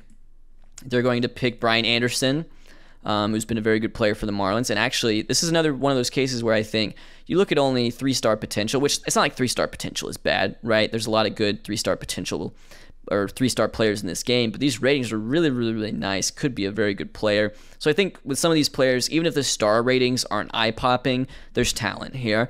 Milwaukee has the next pick. They go Luis Castillo. So there's a pitcher off the board. There's Luis Castillo. He could be MLB ready pretty soon. Maybe he'll pitch out of the bullpen for them to start the season. Brewers pitching right now. They have Homer Bailey. They have Tommy Hanson. Zach Greinke had a really good year, although only started 23 games, sadly. He's had some injuries. Jake Peavy, Brandon McCarthy. Yeah, they could probably find room for him. You know, because maybe some of those guys are leaving in free agency. I don't know quite yet. Oakland, Zach Plesac. Spiders pick Mike Tauchman. There's Mike Tauchman. Strikeouts could be a weakness there. And then Kansas City, they picked Tim LeCastro. So Tim LeCastro picked 10th overall by Kansas City. I think that's a good note to go ahead and simulate the rest of this draft, and we'll check out the rest of the first round. Looking here at some other notable names, I said Tim LeCastro was picked 10th. He was actually picked 9th. Austin Warner, that other pitcher we were talking about, Cardinals picked him. Alejandro Kirk was picked by the Pirates. I spy Randy Arozarena joining the Dodgers. Again, he's not quite the Randy Arozarena we know in real life, but that has a tendency to happen. And this is the joy of it. We don't want any players to be like a foregone conclusion. I see Taylor Walls joining the Spiders. I see Taylor Trammell joining the Phillies. I see Austin Adams joining the Mariners. I see, let's see if there's some other names that I really like here. Mark Leiter Jr. joins the Royals. Royce Lewis, here we go. Royce Lewis joins the Minnesota Twins. That's actually kind of appropriate, I must say. But he's not like the mega prospect, Royce Lewis. I mean, he is. Like, it's the same guy, but I'm just saying his ratings aren't like that. Drew Waters joins the Twins as well. Just looking for names here I recognize. Ivan Herrera. Okay, he's joined the Brewers. Ivan Herrera's a pretty decent prospect right now. Let's see here. Pache is going to join the Royals. Torrey Hunter Jr. joins the Blue Jays. Evan White joins the Cubs. Yeah, there you go. That's your draft. Ooh, Mackenzie Gore joins the Pirates. At least he's got a nasty repertoire. So there you go. That's your first-year player draft. No doubt headlined by Keston Hiura with a 5-star potential. Come on, San Diego Padres. Like, why did they just kind of stink? They do just kind of stink. They were 15th in runs scored, and they were also 15th in runs against. So not a great formula there. J Happ with a 3.72 ERA went 6-14. Like, who's the best hitter? Well, it's definitely Bregman. Like, what's going on? Like, where? Okay, they have Grandal, but Grandal didn't have the best of years. Yeah, Grandal and Bregman are definitely their two best players. They also have Max Fried, who led the league in walks. So, sorry, Padres fans. Hasn't been the best of teams so far, but maybe they could start to turn it around. Maybe when Tatis gets up, maybe when Hiura gets up, maybe it'll all gel. Who knows? We still have 5 more years of this to go, It is the dawn of free agency, November 25th, 2016. Chris Sale is a free agent. He is the #1 free agent according to the game, demanding $34 million AAV. He's going to get paid. I thought he should have won the Cy Young Award last year. He did not, but he's had just some monster seasons for the Chicago White Sox, especially in 2015 and 2016. So Chris Sale at the age of 27, he's sort of the belle of the ball right now. Tulowitzki has been phenomenal as well. However, he is a bit older than Sale. He's really 5 years older than Sale. So he's probably not going to get a contract of the same length, but could actually do pretty similar to Sale in terms of average annual value. So that's Tulo. Maybe he's leaving the Rockies. There's a lot of interest in these guys already, so I imagine they might sign fast. Matt Latos has been really good throughout this. He's just been really, really good, particularly for the Reds. Like, as soon as we started this simulation with him on the Reds, it's like something clicked for him. He had that 2013 that he missed due to injury, but these last 3 years, one of the better pitchers in the league for sure. So that's Matt Latos hitting free agency. He's kind of the guy. It's like, well, if we don't get Chris Sale, maybe we should get Matt Latos. And it's a double whammy, actually, for the Reds because they could lose Mike Leake as well, who's also been pretty instrumental for them. So that Reds pitching could be weakened. Keep in mind they are the defending champions of the NL Central. Ramos Ramirez hitting free agency. I mean, you might as well just sign him, right? This could be like his age 39 season. So yeah, but man, he's just been crazy in this save. Alex Gordon hits free agency. He played last year with the Tigers, put up 4.4 WAR. There's Alex Gordon. He also went to the Red Sox before that. Adam LaRoche is a free agent. Zobrist is a free agent. Cueto's a free agent. Wow. I mean, the Reds could just lose like all their rotation right here. They could lose 3 of their guys. I hope they at least sign one of them back. And then Craig Kimbrell's a free agent, so he could be leaving Atlanta. I'm curious to see what a reliever of this caliber gets. I mean, that could be a really interesting contract just to see. And I want to take a look at Zobrist because Zobrist is one of my favorite players ever. Here's the career stats of Ben Zobrist. Pretty close to real life, I would say. Pretty darn close. But yeah, there's Ben Zobrist for you. He, of course, is a 2012 MLB champion because Rays won the World Series in 2012, first year of the simulation. So yeah, those are your free agents, and I'll check back in with y'all later in this offseason.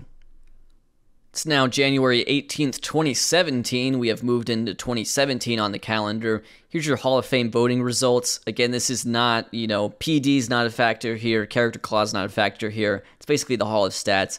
And Manny Ramirez is your lone inductee in the class this year. Vladimir Guerrero in his first year got pretty close, as did Pudge Rodriguez. Also on the ballot, you have guys like Billy Wagner, you have Andy Pettitte, you have Jason Giambi, Jim Edmonds, Barry Larkin. Of course, Larry Walker, we've been rooting for him, but he's at 13%. He's kind of fluctuated weirdly between like 15% and like 70%. So this isn't the greatest simulation of Hall of Fame voting I've ever seen, but Manny Ramirez joining the Hall of Fame. And I just want to check in and see if there have been some interesting trades before we check out the free agents. So there have definitely been some interesting trades, a lot of them involving relievers. It looks like David Hernandez is on his way to join the Dodgers. He has been pitching for the White Sox before that, and even before that, the Arizona Diamondbacks. He's been a really good reliever throughout this save, so the Dodgers add to their bullpen.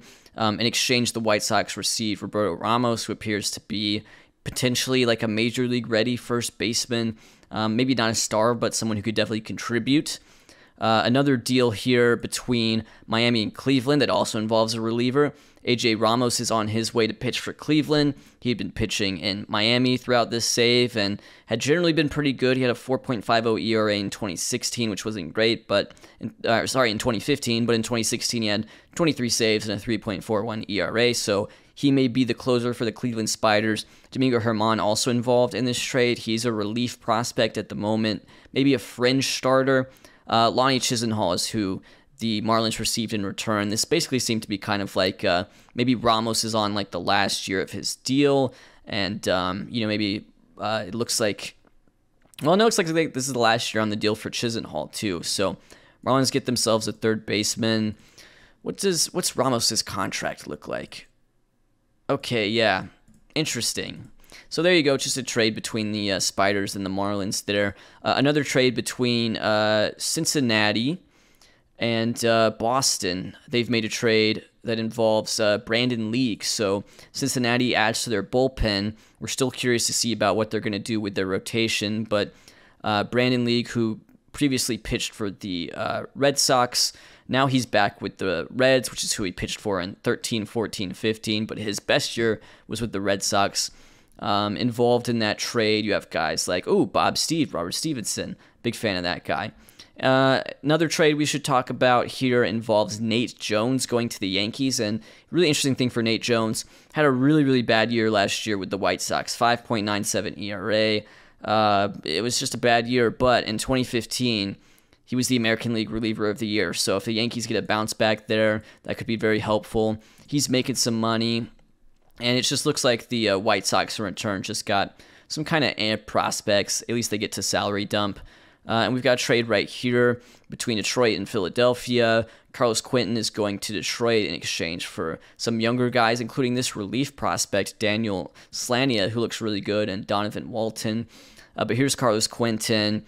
He's been an above-average hitter, corner outfielder type throughout most of this save, so he's going to be a Detroit Tiger. I was going to say Philadelphia Philly, but he's been a Philly, and now he's a Tiger. And there's one more trade I wanted to talk about. Oh, yeah, it's this one. So the Reds, they're working on their rotation, and they've kind of gone like, this is kind of like a budget buy for them, I would say, but they have traded for Jeff Locke with the Pittsburgh Pirates. A lot of players involved in that trade, but they received Jeff Locke, who's been an average, maybe even slightly above average starting pitcher for the Pittsburgh Pirates. So, with guys like Latos and Cueto and Leak hitting free agency, the Reds, they're scrambling for starting pitching, and you're going to see in a minute they've made some other big starting pitching moves as well in the free agent market.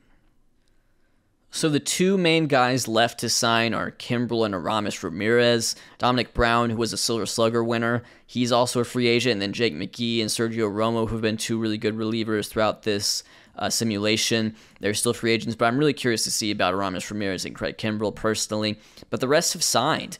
Troy Tulowitzki has signed a 5-year contract worth $126 million with the New York Yankees. That's going to take him until he's like 37 years old. He's of course been a monster throughout this simulation. He's a huge like what if guy who it seemed like was on his way to a Hall of Fame career and then suffered quite a few injuries. So it's good to see him, complete his tenure with Colorado, still really healthy, still playing really well, and actually ends up with the Yankees, which is the last team he played for in MLB in real life.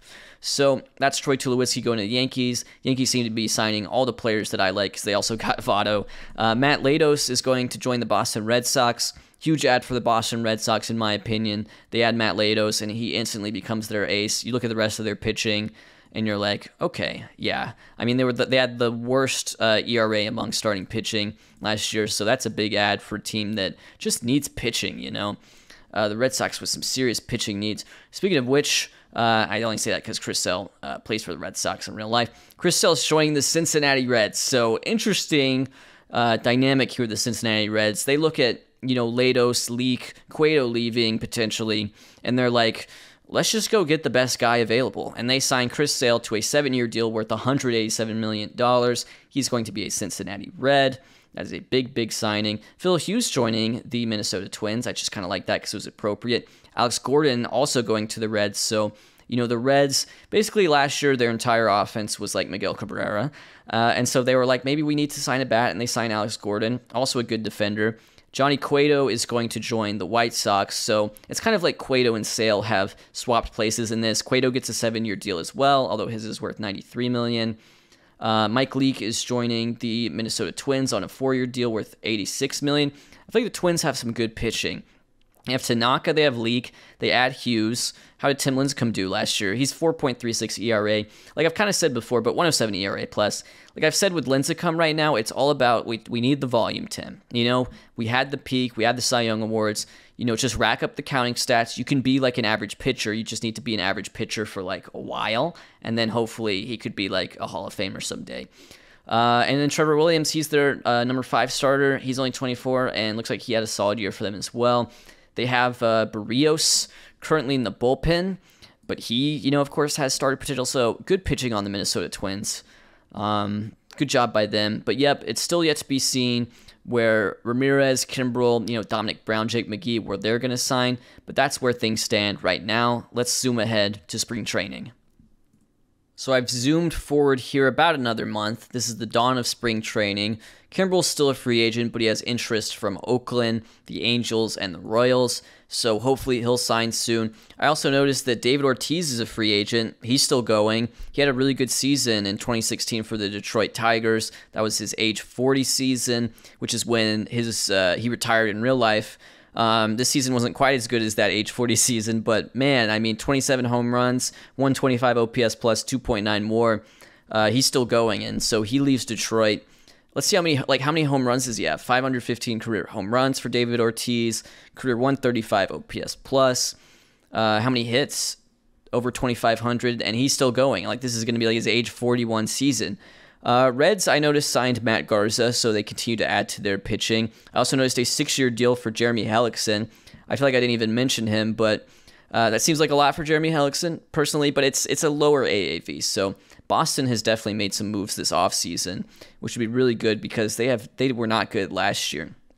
Anyways, Aramis Ramirez, the absolute mad lad of this save, signs a 3-year deal with the Cincinnati Reds. So the Reds have been extremely active this offseason.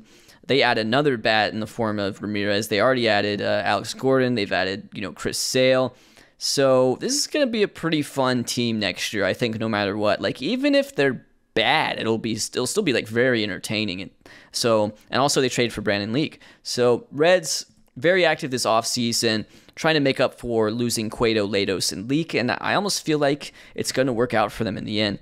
CJ Wilson joining Texas on a sort of a kind of prove it deal, I guess, because he got injured. But actually, just in general, he's been really good. And so, I like that he returns to Texas.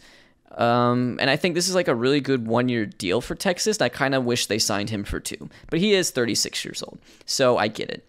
But yeah, that's your current free agent signings. Let's check in to see who are the current winners and losers of this offseason in terms of WAR. So the top three in terms of WAR gained are the Yankees, Reds, and Mets. I believe the Yankees topped this list last year, and considering that they had a really good season last year, they continued to get stronger. They were the AL East champions, and the fact that they signed Tulo, they also signed Ben Zobrist. They add Nate Jones via trade, and we're talking about a guy who was reliever of the year a couple years ago. They also trade for Paul Maholm. Maybe that's just pitching depth right there. And they just haven't lost too much. They lost Chris Young. They lost Hiroki Kuroda, who I'm curious to see if his career will continue because he's 42 now. But also, he can still give you, he can eat the innings, So that's really cool. Cincinnati Reds, they are still adding WAR. And I think that's really key. Even though they lose Latos, even though they lose Leak, even though they lose Cueto, who signed with the White Sox, and Michael Bourne and Renfroe via trade. We got to talk about that because I think wasn't he Rookie of the Year?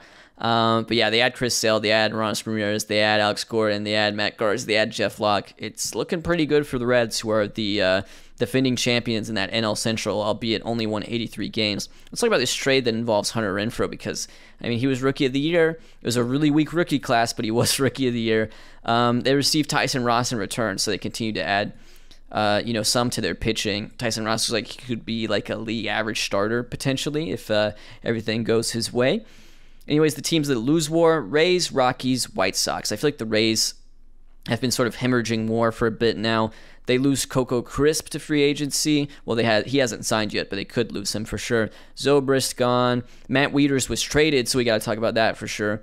Alan Craig, Alex Cobb is a Dodger, and the only guy they they add Gerardo Parra via trade. So we should talk about these trades right here. This one's recent, happened in February. Arizona received Matt Wieters, and Tampa Bay received Gerardo Parra and Harrison Cooney, who is a pitching prospect.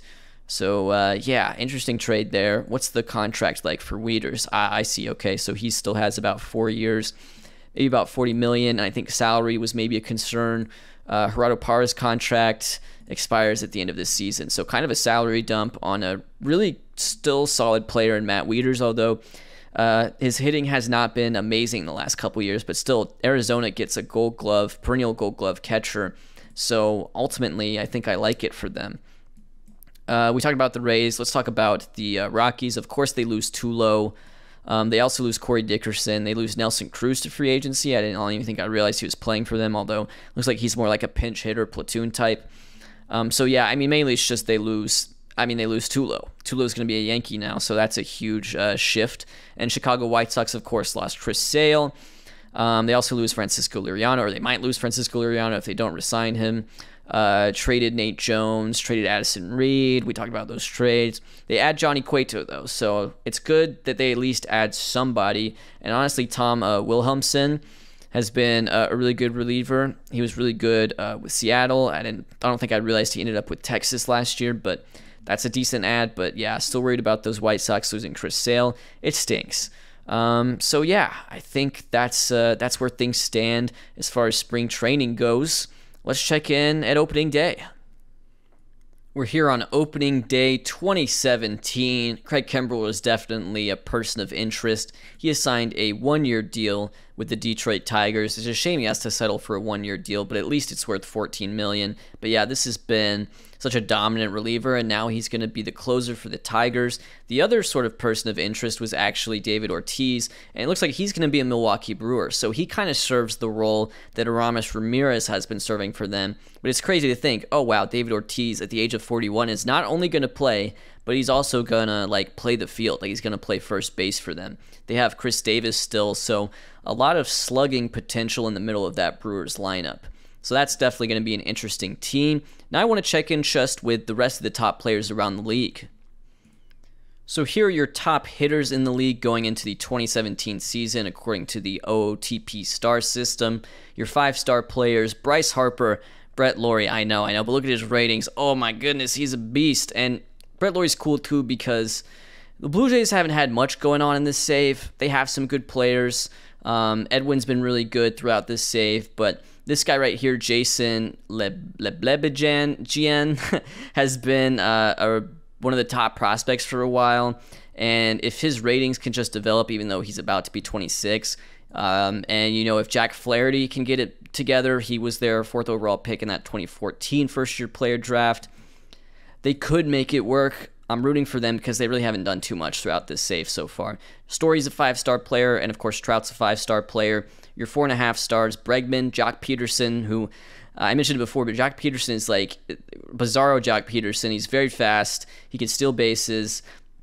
He can play a very, very, very competent center field. I'll put it that way. Buster Posey's still here. He's still kicking around. 130 OPS plus, 5.4 WAR last year. No big deal. Corey Seager, minor injury. This one's really interesting to me. So Daniel Vogelbach has kind of come out of nowhere with these ratings.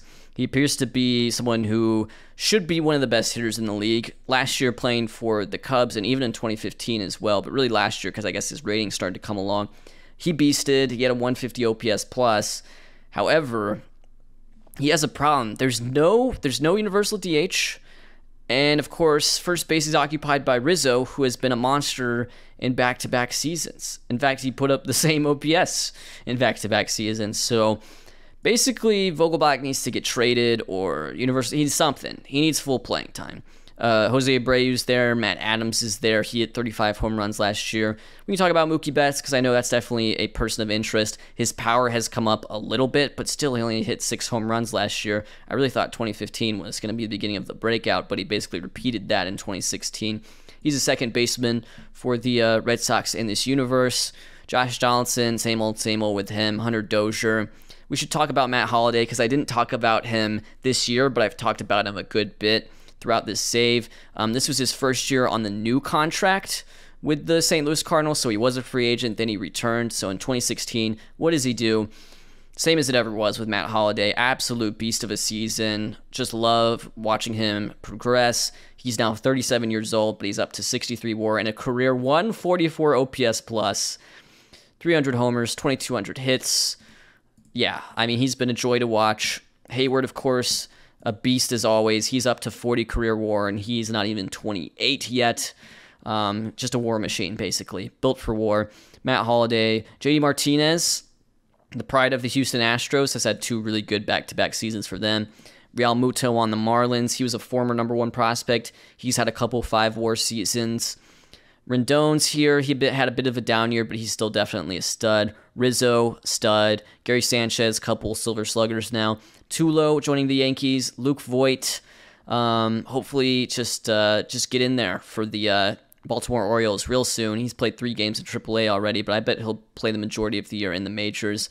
Any other 4-star guys? Yelich. Yelich had a 6 WAR season last year. That was the best year of his career so far. Did it in 136 games. Not much of a base stealer last year, only 8 steals, but 23 home runs. That's by far his highest home run total so far. So Yelich and Real Muto definitely starring for the Marlins, who have fallen off our radar a little bit, but hopefully they can turn in an interesting season this year. Top starting pitchers. You see Strasburg, he suffered that injury during the playoffs last year. He still has 3 months on that torn labrum, but he's a 4.5-star guy, as is Chris Sale joining the Reds. King Felix now entering his 2nd year with the Yankees. He's been unbelievable. And Kershaw, the lone 5-star, had a monster year in 2016. Maybe he'll keep it up.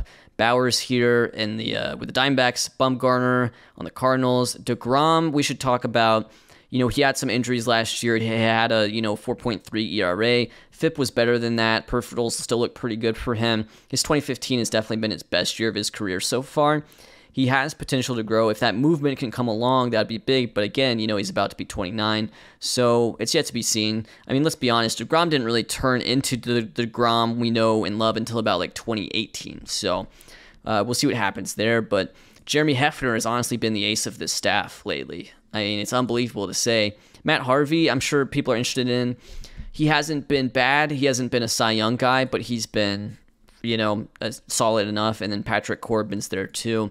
Don't forget about Patrick Corbin, acquired in a very consequential trade.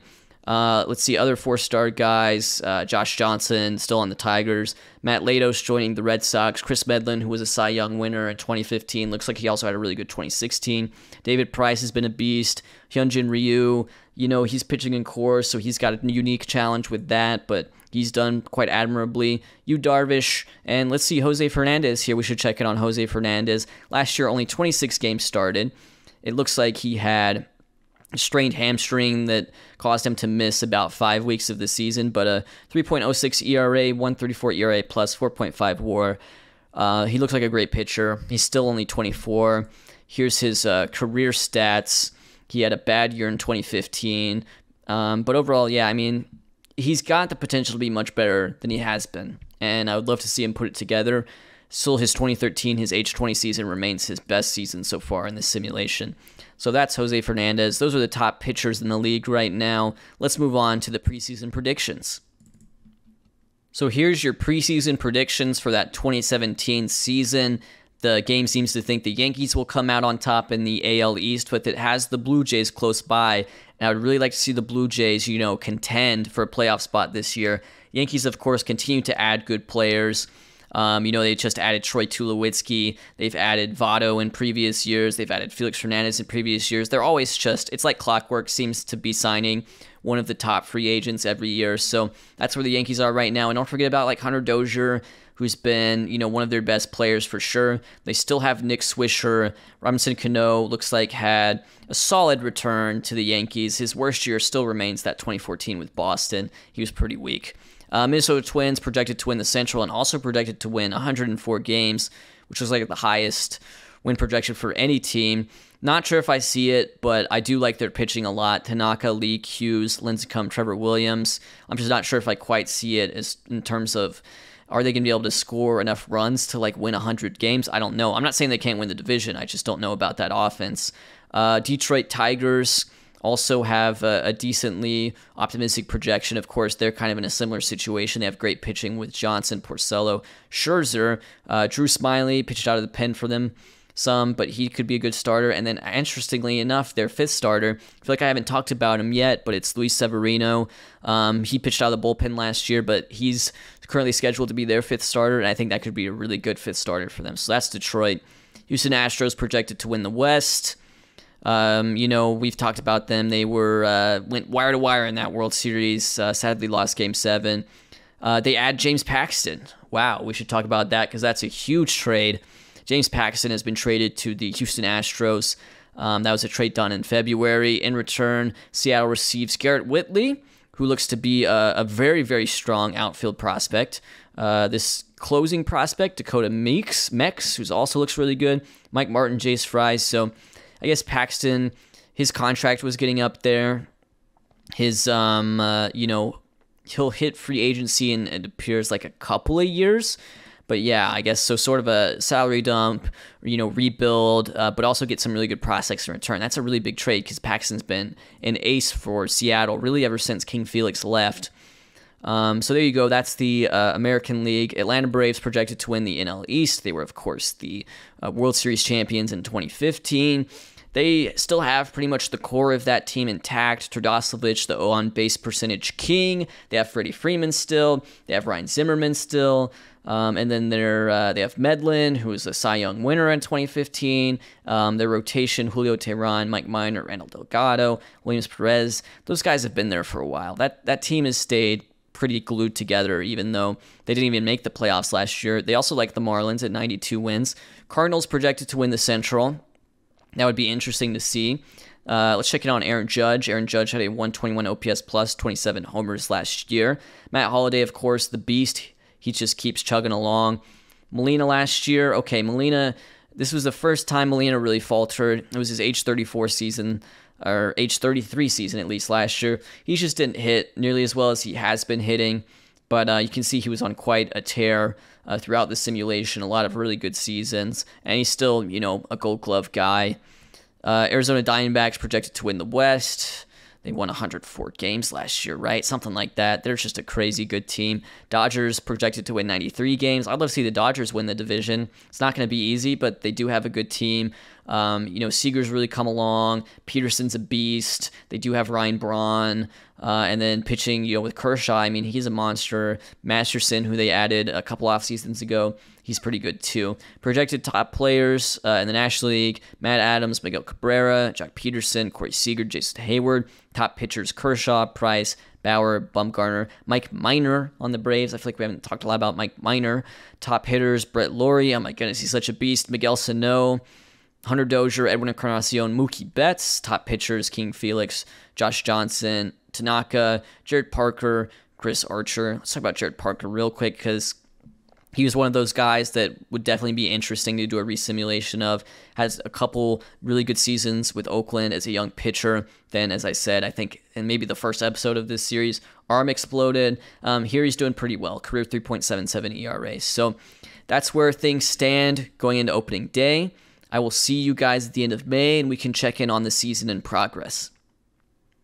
Actually, I totally lied. We still have to do the top 100 prospects, guys. Of course, I'm not going to tell you all 100 of them, but Tatis is number 1 and Keston Hiura is number 2. So as bad as the Padres have been, they do benefit from picking, first overall a few times in that first-year player draft. They also picked, I think, Bregman first overall. So Hiura and Tatis, top 2 prospects right now. Walker Buehler is a Pittsburgh Pirate. Looks like he could be a very good pitcher if his control can develop.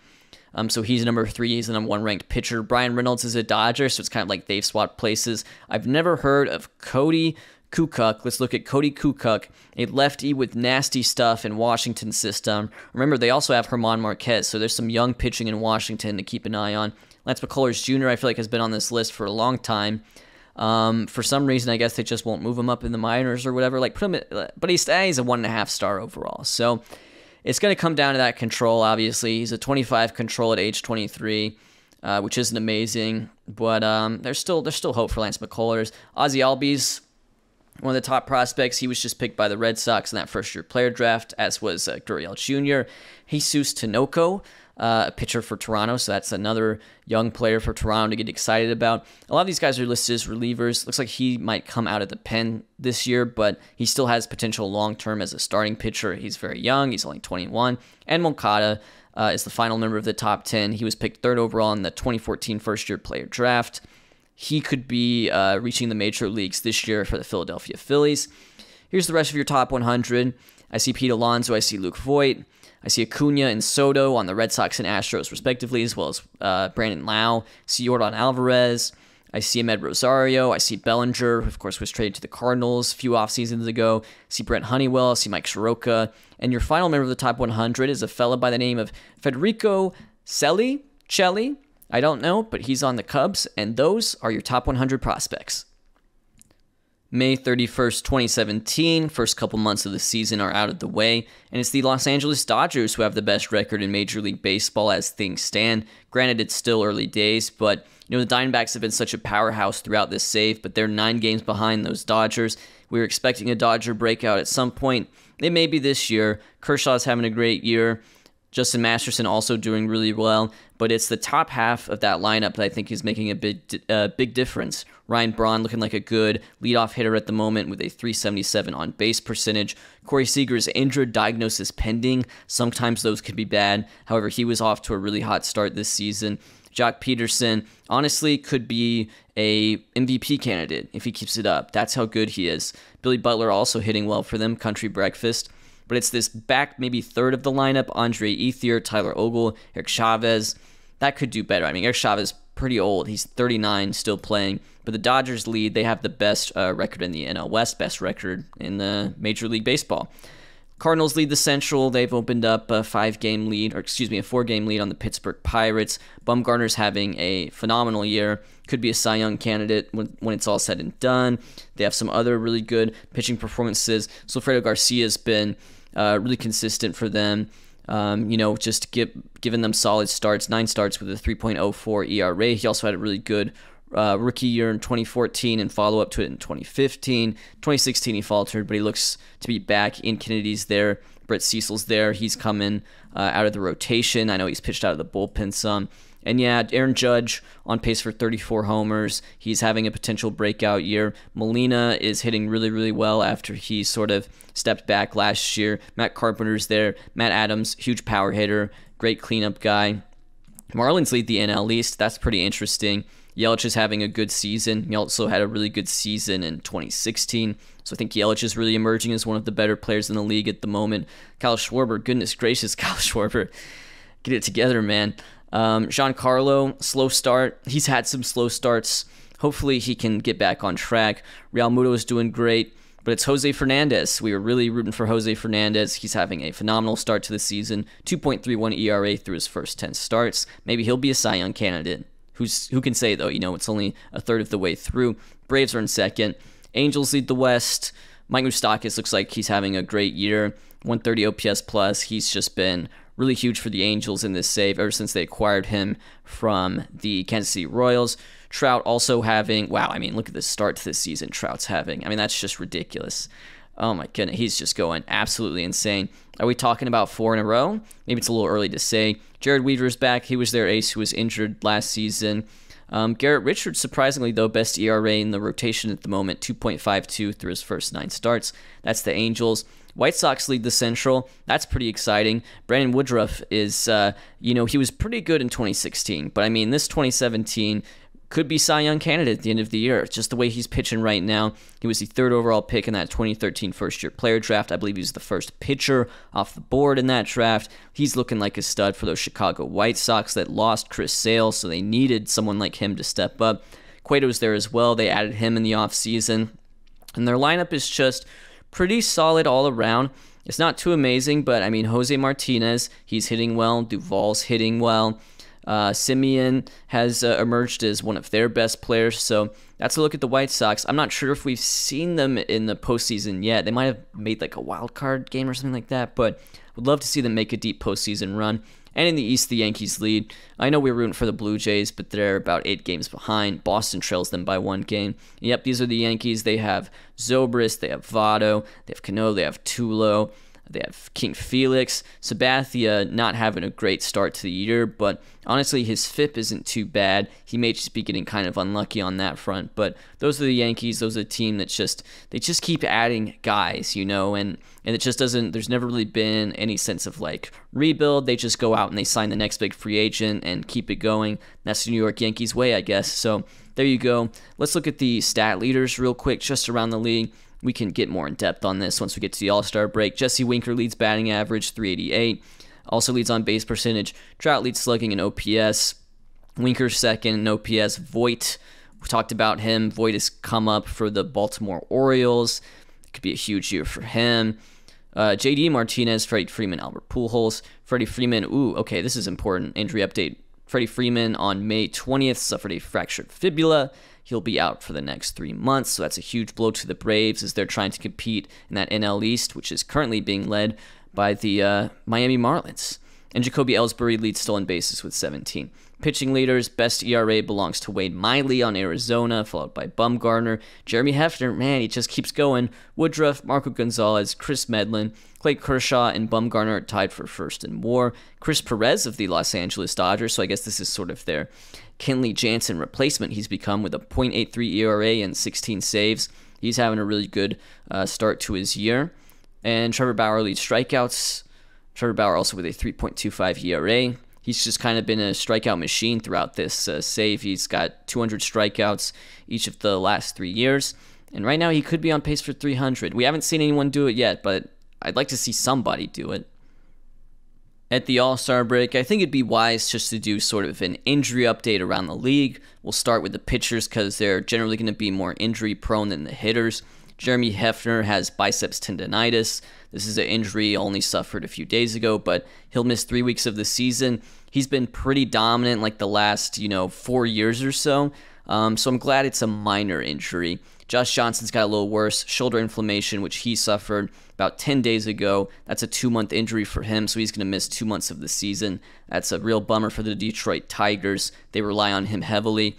Homer Bailey, shoulder inflammation, but this is really just the latest in a longer line of injuries. He had a torn meniscus that basically ended his 2016 season, so he hasn't pitched in over a year, basically. So Huge bummer for Homer Bailey. He just keeps getting injured, keeps suffering injuries while he's trying to recover. Among the batters, it's just Freddie Freeman with that fractured fibula. He has 7 weeks remaining on that. It's a shame because he was off to a really hot start for those for those Atlanta Braves, who are now trailing the Miami Marlins by about 6 games now. Yep, they're 6 games behind. The Marlins coming out on top. This could be a big year for them. And looky here, the Pittsburgh Pirates have jumped out in front in that NL Central. So let's talk about the Pittsburgh Pirates real quick.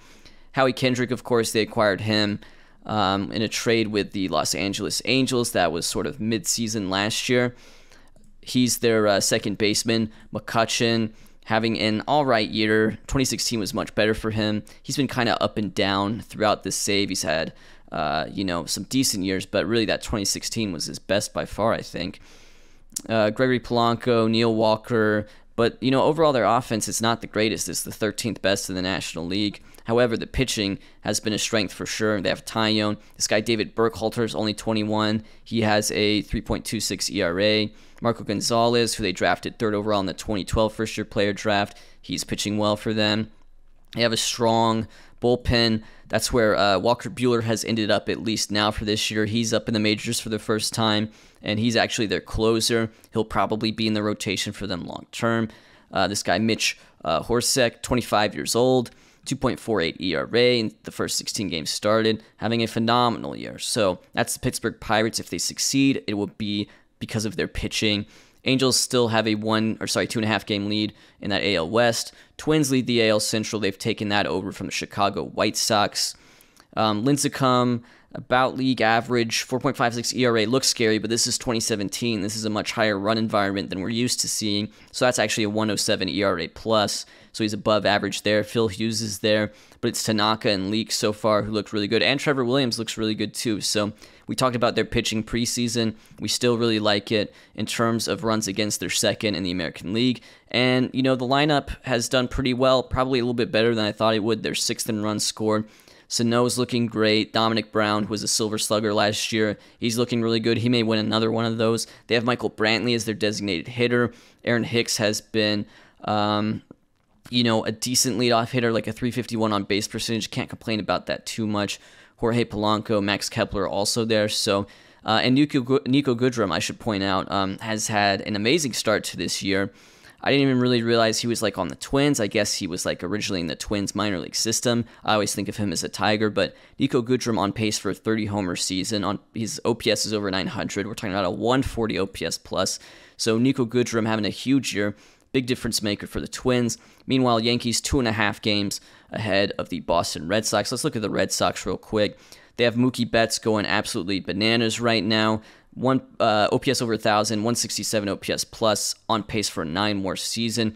Goodness gracious, way to go. Albert Pujols still going pretty strong for them. He's had a bit of a renaissance. I was a little bit worried. 2012, 2013 weren't the best years with the Angels, but lately he's been really good.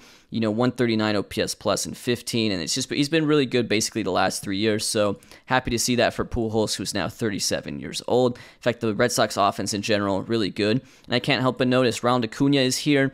It does not look like his full potential is going to be absolute superstar necessarily, but he is up in the majors, and he's only 19, and he's playing center field for them. Matt Latos has been a pretty big add. They needed pitching, and he is definitely delivering it. So that's a look around the league. Let's look at the All-Star Game rosters. All-Star Game rosters are here, and it looks like Brandon Woodruff is getting a start in the American League. That's awesome to see. Good for the White Sox. Tanaka's there. Garrett Richards is there. We talked about him. Matt Moore, he's been pretty great throughout this save. I mean, this guy, is a former number 1 prospect. It's good to see him deliver in this save with a career 3.19 ERA, career 130 ERA plus. He's been very good for the Rays, and the Rays in general have been pretty good, throughout these first 5 years or so we've done. Mike Leake is there, new member of the Minnesota Twins. Latos is there, so the former Reds are doing well. And a new face, Blake Beavan. The Mariners, they lost Felix to free agency. They traded Paxton, so they need all the pitching help they can get. Blake Beavan's an all-star this year. As far as the relievers go, Brian Morris, I mean, what can we say about Brian Morris that hasn't been said already? 1.25 ERA, and Kimbrel's there as well with a 1.30 ERA. It's a shame that both these guys can't win reliever of the year, but surely one of them will. We'll just have to see. Brett Nicholas is a new face, 29-year-old catcher for the Texas Rangers, having a pretty solid season. So good for the Texas Rangers. Ike Davis is also there for the Rangers. Edwin's there. He's been pretty darn consistent throughout this save. Luke Voigt, first-time All-Star, but Votto gets the start. Votto's doing very well. Mookie Betts gets the start at second base. MVP candidate this year?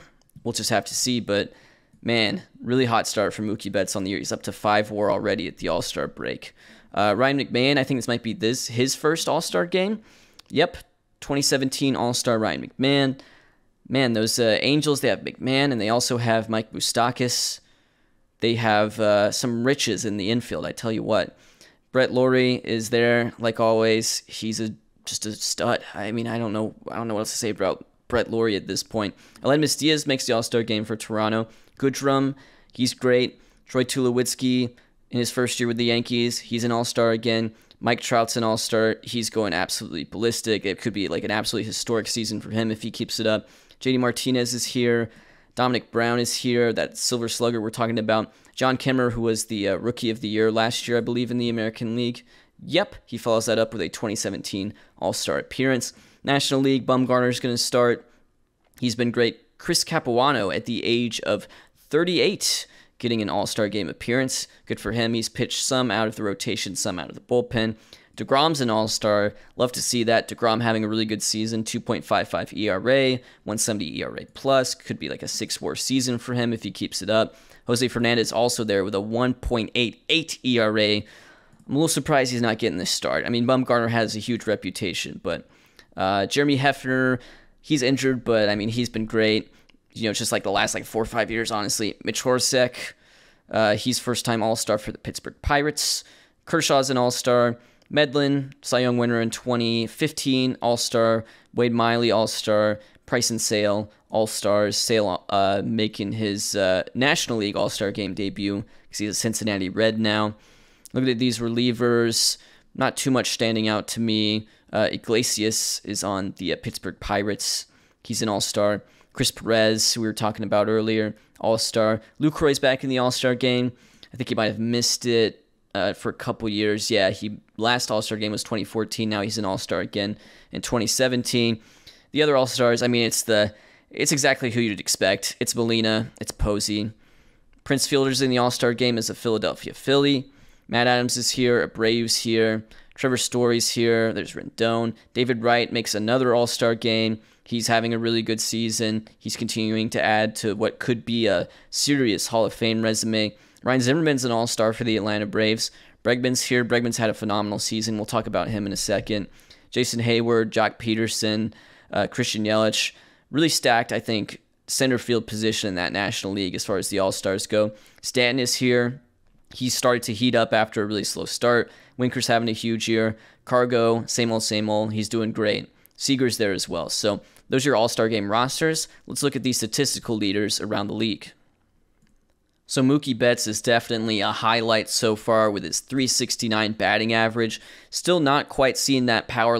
We still feel like if he's like a 20-homer guy, that's where he really emerges. But his OPS is over 1,000 because he's just a pure hitter. And, he's playing second base for those Red Sox. In this universe, he is a second baseman. He's not an elite corner outfielder necessarily like he is in real life. But he's on pace for 9 WAR.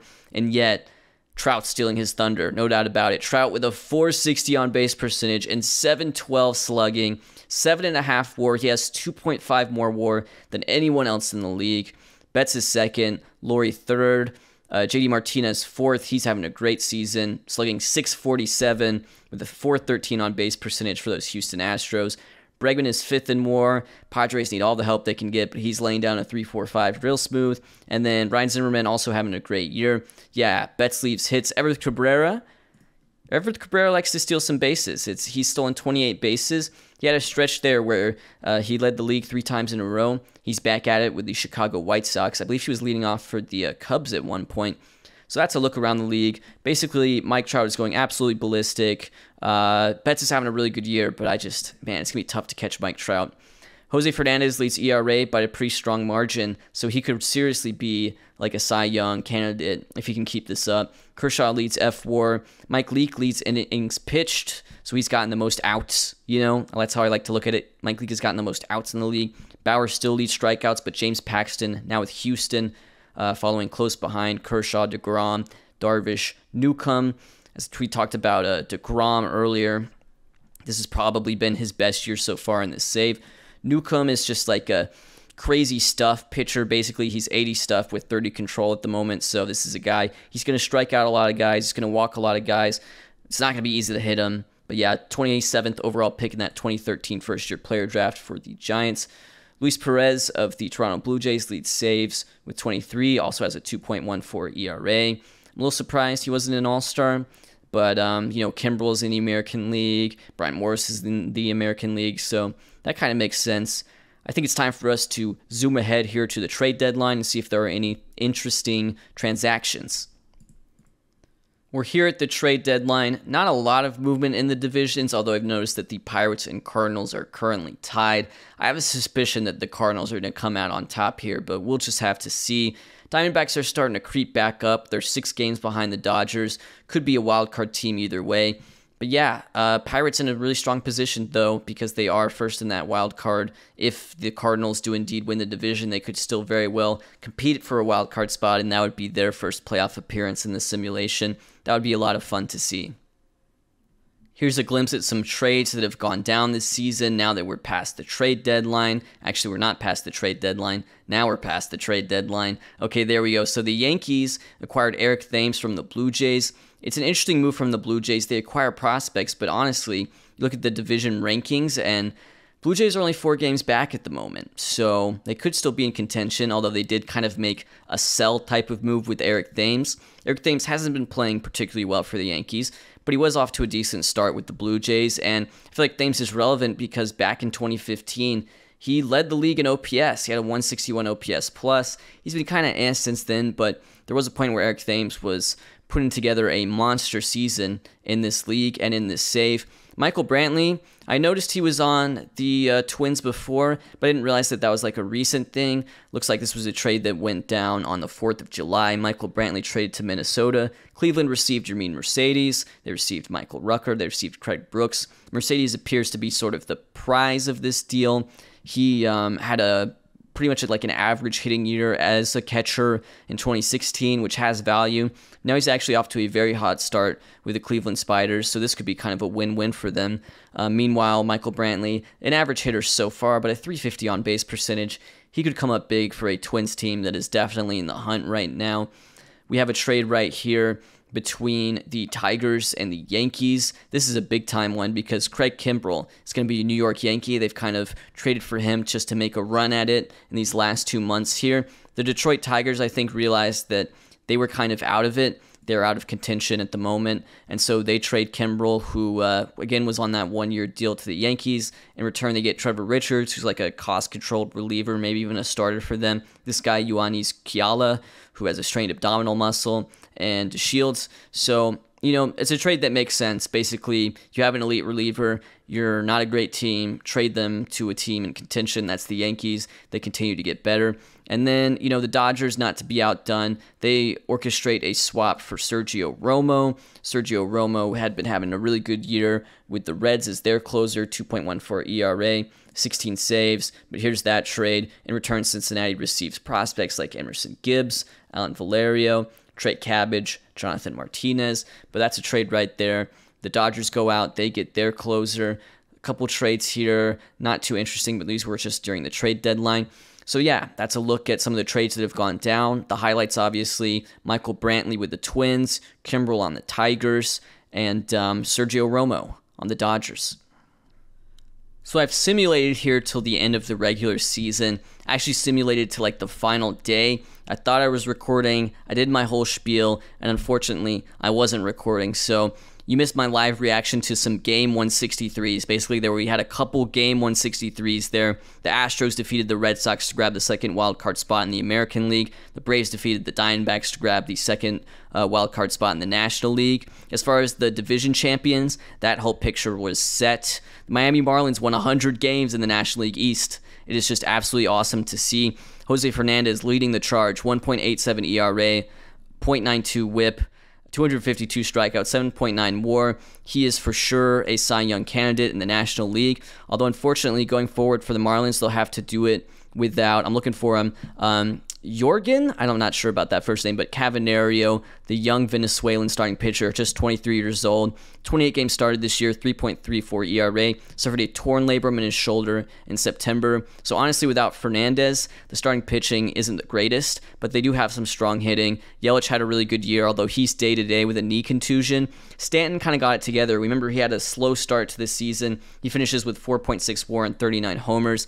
Lonnie Chisenhall, acquired via trade with the Cleveland Spiders. They gave up A.J. Ramos, their closer, to make it happen. And honestly, Ramos did not have the best of years with Cleveland, so that gambit works out great for the Miami Marlins. Lonnie Chisenhall, a clear difference maker for them, 130 OPS plus and 4.9 WAR. So that's just a look at your Miami Marlins, 100-game winners, champions of the NL East. We're really happy to see that. I think this might be their first playoff berth we've seen. Cardinals won the Central.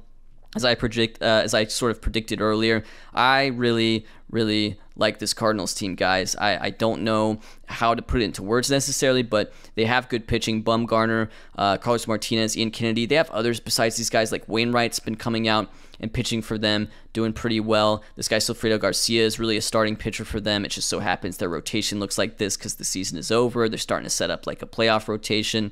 But yeah, they have, Molina, not the greatest of second halves for him. He had a really good first half, was an all-star. But Aaron Judge hit 30 homers. He's slowly becoming the Aaron Judge we know and love, although this may be closer to his peak. I hope to see him have a monster year, but I'm not so sure. Matt Adams had a monster year. Cleanup hitter, hit 54 home runs, also led the league in hits with 212, led the league in slugging, National League that is, with 648. Huge year for Matt Adams. And Matt Holliday, I just love it. I love Matt Holliday in the safe. What a joy it is to watch this guy. OPS over 1,000, 6.4 WAR. You look at his just career stats at the moment, he's basically a 70 WAR hitter.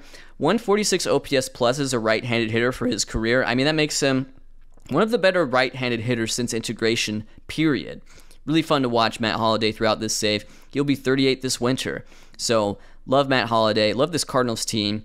I think they're going to make some noise in the playoffs. Dodgers won the West. The Diamondbacks were creeping up. They were creeping up. But they ended up missing the playoffs, and the Dodgers were able to hold them off. Kershaw, really good year. He's going to be the main competition for Jose Fernandez for sure because he has more innings pitched, more strikeouts, more wins. His ERA isn't as good, but his peripherals are better. So he actually has a 9.9 F4, which is like 2 better than Fernandez has. Justin Masterson, also a really good year. Corey Seager played 140 games. We were a little bit worried about injuries earlier, but he had a really nice year. Jock Peterson, another really good year for him. This is his second really strong year in a row. And yeah, I've kind of liked Ryan Braun settling into like that leadoff hitter role for them. I just feel like it's just a solid fit, and he's still going in this league. So there you go. That's the NL West. In the AL West, the Astros did grab that wild card spot. They defeated the Red Sox 8-4 for game 163. JD Martinez, of course, a big-time hitter for them in this. 47 home runs. It's a lot of home runs, JD Martinez. 47 home runs. Eric Castro, who was, I believe, Rookie of the Year at one point. No, he was just in contention for it. He hits 44 home runs of his own, so a lot of home runs here. James Paxton has definitely been key. He gives them sort of stability in the rotation, 3.52 ERA. Some of the young guys like Aaron Nola, who's 24, still waiting for him to really put it together for a full season. That's a look at your Astros. They're in the playoffs. I think this is maybe the first time they've been in the playoffs throughout this save. White Sox grab a wild card spot as well. I think Brandon Woodruff might just be your AL Cy Young winner. 20 wins, 2.64 ERA, whip below 1. We'll just have to see there, but this has been a fun White Sox team. Johnny Cueto had a solid year for them as well. Keep in mind, this is like a higher grade offensive environment, so a 3.94 ERA is equivalent to a 121 ERA+. 2017 is one of the juiced ball years we've seen, although 2019, I think, was the peak. Roberto Ramos was acquired via trade from the Los Angeles Dodgers. Remember that trade sent David Hernandez over? Roberto Ramos hit 44 home runs for those White Sox playing first base. So I said, maybe he's a full-time first baseman. Nope. He's pretty great. So that's just a look at the Chicago White Sox. They're in the playoffs. We love the Twins. We do love the Twins. Tanaka, really good year. Mike Leake, really, really good year. Had 7.0 F4. So him and Tanaka were both huge. Their pitching is definitely a strength. They also have Michael Brantley, which is really cool. So, yeah, that's just a look at your Minnesota Twins. They did not win like 100 games or what was projected of them. I know people are going to ask about Lincecum. Lincecum splitting time between the rotation and bullpen, 4.62 ERA. Okay, that seems bad, but 105 ERA plus, actually technically still above average because this was just a high offensive environment type of year. You're about to see it with one particular player. Yankees win the AL East. It seems like they've sort of taken that over from the Rays, who were winning it kind of perennially earlier in this year. We're rooting for the Blue Jays. They didn't get there. Red Sox didn't get there either, which is really unfortunate. They lost that game 163. Mookie Betts had a really, really good year. His best year so far in this simulation, 2017. 18 home runs, 14 steals, 954 OPS, 147 OPS plus, 7.5 WAR. I feel bad for the Red Sox. Matt Latos definitely added to their pitching. Like, he comes over from Cincinnati, he's immediately their ace, but they need more pitching if they want to get to the playoffs, I think. That's just an unfortunate truth. But yeah, there you go. One more team to talk about, and really one more guy to talk about. I mean, it's special. It's really special year for Mike Trout. 206 hits, 49 home runs, 47 stolen bases. So he doesn't just go 40-40. He almost goes 50-50. 353 batting average, 446 on base, 698 slugging, 1144 OPS, 201 OPS plus, 12.4 WAR. Ladies and gentlemen, this is not just his fourth consecutive MVP award. This is one of the greatest, if not the greatest seasons in MLB history. Simple as that. Mike Trout going huge. The Angels are back in the playoffs. And hey, maybe they'll succeed. Maybe they'll go on a run, win that World Series. Big year for Mike Moustakas as well. Ryan McMahon had a good year. This is a really strong lineup. They have 897 runs scored, which is second best. It's all about the pitching. Garrett Richards has been good for them. Can they put the pitching together? Can they just make it click in October? And also, I should mention the Braves. They grab a wild card spot. They won the World Series a couple years ago. Turdoslavich, OBP king, back with a 398 OBP and 109 walks. He's been a lot of fun to watch. Freddie Freeman, he missed some time. He only played 50 games, but he's back for the playoffs, so that could loom huge. Ryan Zimmerman, really good year. Maybe his best year in a Braves uniform so far, and he's been in a Braves uniform for a while. This was his 5th year with the Braves. He's having a very good career. Could be borderline Hall of Famer if he keeps it up. He's only 33, already up to 2,000 hits, 57 F4, 300 home runs. If he keeps it up, could be in the Hall of Fame. Jason Hayward, good year, 8.1 WAR. Actually looks like that led the National League, so way to go for the J-Hay kid. Like I said, War Machine, Alex Wood, good year. Chris Medlin out for 4 weeks, though, so they're going to have to do this playoff run without Chris Medlin. That kind of stinks. So there you go. That's your look around the league. Playoff picture is set. Let's talk about the stat leaders. Stat leaders. So obviously Mike Trout basically leads everything. Average, on-base, slugging. And if you're an expert on arithmetic, you'll know that if someone leads OBP and slugging, they're probably going to lead OPS.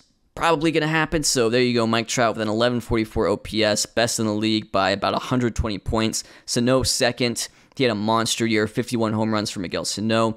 David Wright, day-to-day with knee inflammation. Unfortunately, the Diamondbacks do miss the playoffs, but David Wright had a great year. Here's a look at his career stats, now up to 77 WAR. 77 career WAR for David Wright, 140 career OPS plus, and playing great defense at third base the whole time. 2,300 hits, 317 home runs.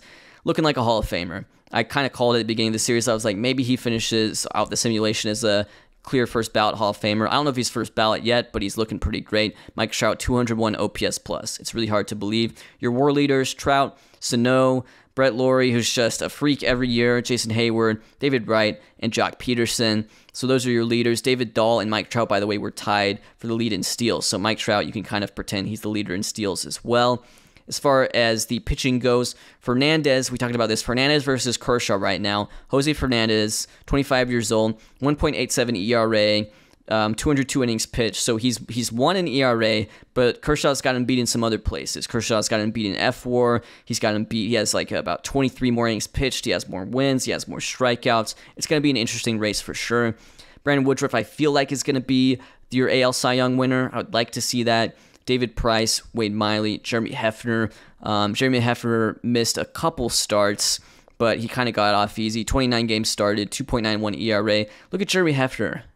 Career 3.02 ERA. Look at him go for those Mets. You thought DeGrom was going to do this? I mean, DeGrom had a good year. No doubt about it. DeGrom had a good year. He finished 4th in strikeouts. This was his best year for the Mets. But man, Jeremy Hefner, really, really impressive in this save. Richard Rodriguez of the White Sox leads saves.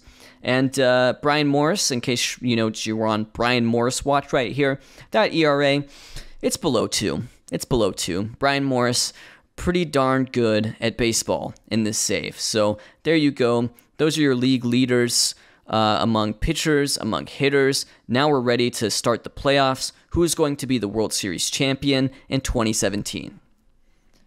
We are here in the playoff tree. We are going to start with a couple wildcard matchups, winner take all, Astros versus White Sox, Braves versus Pirates. We have some teams that we haven't seen much of in the postseason, like the Pirates, like the Astros. I would like to see them succeed here, but we'll just have to see what happens. Braves win, so they're going to advance to face the Marlins in Division Series, and in the American League, the White Sox win. So didn't exactly get what I asked for, although the White Sox definitely haven't seen too much of them either, so I'd like to see them make a run. That'd be fun to see. Twins and Angels, these are two teams I really like, so it's unfortunate that they're pitted against each other. I'm sure a lot of people are going to be rooting for the Marlins as well. So here we go. Here's your division series. Looks like the Cardinals and Marlins jump out to a quick 2-0 lead. Meanwhile, the White Sox and Angels win their respective game once. But the Twins and Yankees, they tie it back up. So it's 1-1s over here. It's 2-0s over here. Let's see if the Marlins and Cardinals can advance. Can they complete sweeps? Cardinals complete the sweep of the Dodgers, so that ends the Dodgers playoff run. Miami Marlins up 2-1 on the Braves. And that's going to go to a Game 5, it appears. Meanwhile, the White Sox and the Angels, they add on, grab 2-1 leads. So here we go. Some elimination games. Oh, here we go. We're going to have some Game 5s, it looks like. Game 5's over here, Game 5 over here, Game 5 over here. Who's going to advance? Only Cardinals have booked a trip to the championship series so far. So the Braves advance against the Marlins. They come back. I think they were down a little bit there. They might have reverse swept right there. I think the Marlins were up 2-0. Am I crazy? Yankees and White Sox, Twins and Angels. Who will advance? It's the Yankees and it's the Twins. So let's meet our championship series teams. The Braves are here making a run out of that wild card spot. They defeat the champion Marlins, who won 10 more games than them. Way to go, Marlins. Braves had to win a game 163 to get here, had to win a wild card game to get here, so they just don't fear God at this point. Zimmerman, huge year for the Braves, one of the best, maybe the best we've seen in his Braves uniform. I feel like I might be repeating myself there. Freddie Freeman missed some time, but those are a look at the Braves. Alex Wood in the rotation, going to be key for them, because I'm not sure if they have the starting pitching otherwise. St. Louis Cardinals, we really like the St. Louis Cardinals team. Bumgarner is a great asset for them to have, and they have some serious power with Holiday and Adams. They even have Matt Carpenter. They got 3 Matts in a row. I really like this Cardinals team. I feel like it could be their year. We'll just have to see. Minnesota Twins, playoff rotation of Leak, Tanaka, Anibal Sanchez, and Phil Hughes at the moment. They're a fun team. The CPU really liked them at the beginning of the year. And the Yankees, they just keep adding guys. They keep adding the big free agents. Robinson Cano is out for 3 months with a partially torn labrum. Who's playing second base for them? Ben Zobrist. That's a great thing about positional versatility. Ben Zobrist moves from right field to second base. Hunter Pence they have apparently. He's playing right field. He looks like he was really good as like a part-time player for them this year. Now he's a full-time player going into the postseason. They've just got names you recognize. They got Zobrist. Hunter Dozier's been massive for them, even if he's not a name you recognize. Tulo had a good year. And Joey Votto, this was a great year for Joey Votto. 400 on base percentage and 39 home runs. This Yankees team is strong. They had the best record in MLB with 101 wins. Let's see what happens. Okay, so Yankees grab a 2-0 lead in the championship series over the Twins. Uh-oh, Twins fans. Is this PTSD? You're like, man, this always happens to us. We always lose to Yankees. Braves versus Cardinals. They're tied up. Braves grab game 3. Meanwhile, Yankees grab a 3-0 lead, and it's a tie, 2-2 between the Braves and the Cardinals. Can the Yankees complete the sweep? Yes, they can. So the Yankees have swept the Twins. They advance to the World Series. Braves, meanwhile, have a 3-2 lead against the Cardinals. Let's see what happens there. Oh, and the Braves advance in 6 games. So it's a rematch of the 1998 World Series between the Atlanta Braves and the New York Yankees. Who's going to come out on top? Braves won a World Series a couple years ago. Let's get some confirmation there on that. 2015. So they're 2015 champions. Yankees, I don't think, have won a World Series in this save. So their last series was in 2009. Who will come out on top? Braves win Game 1. Yankees win Game 2. Braves win Game 3. They're tied up 2 apiece right here going into Game 5. Crucial. And the Yankees take a 3-2 lead. So here we go. And the series is going to go back to the Bronx for these last 2 games. Can the Yankees get a win in front of their home crowd? Let's find out. Yes, they can. Yankees in 6. The New York Yankees are your World Series champions in 2017. Way to go, guys. Felix Hernandez has himself another ring as he continues to add to a Hall of Fame career. That's his 2nd ring. He won one in 2013 with the Mariners as well. Sabathia's got himself a ring. Good for CC Sabathia. Votto's got a ring. Tulo's got a ring. There you go. Some big names getting rings for sure. Let's check out how this series ended up. Game 6, the winning pitcher was indeed CC Sabathia. So a career-defining moment for CC Sabathia. Gets a World Series at the age of 37. Craig Kimbrell gets the save against his former team. Remember, the Yankees traded for Craig Kimbrell right around that trade deadline. Definitely came up big for them as he completes the playoff run. Series MVP, Hunter Dozier.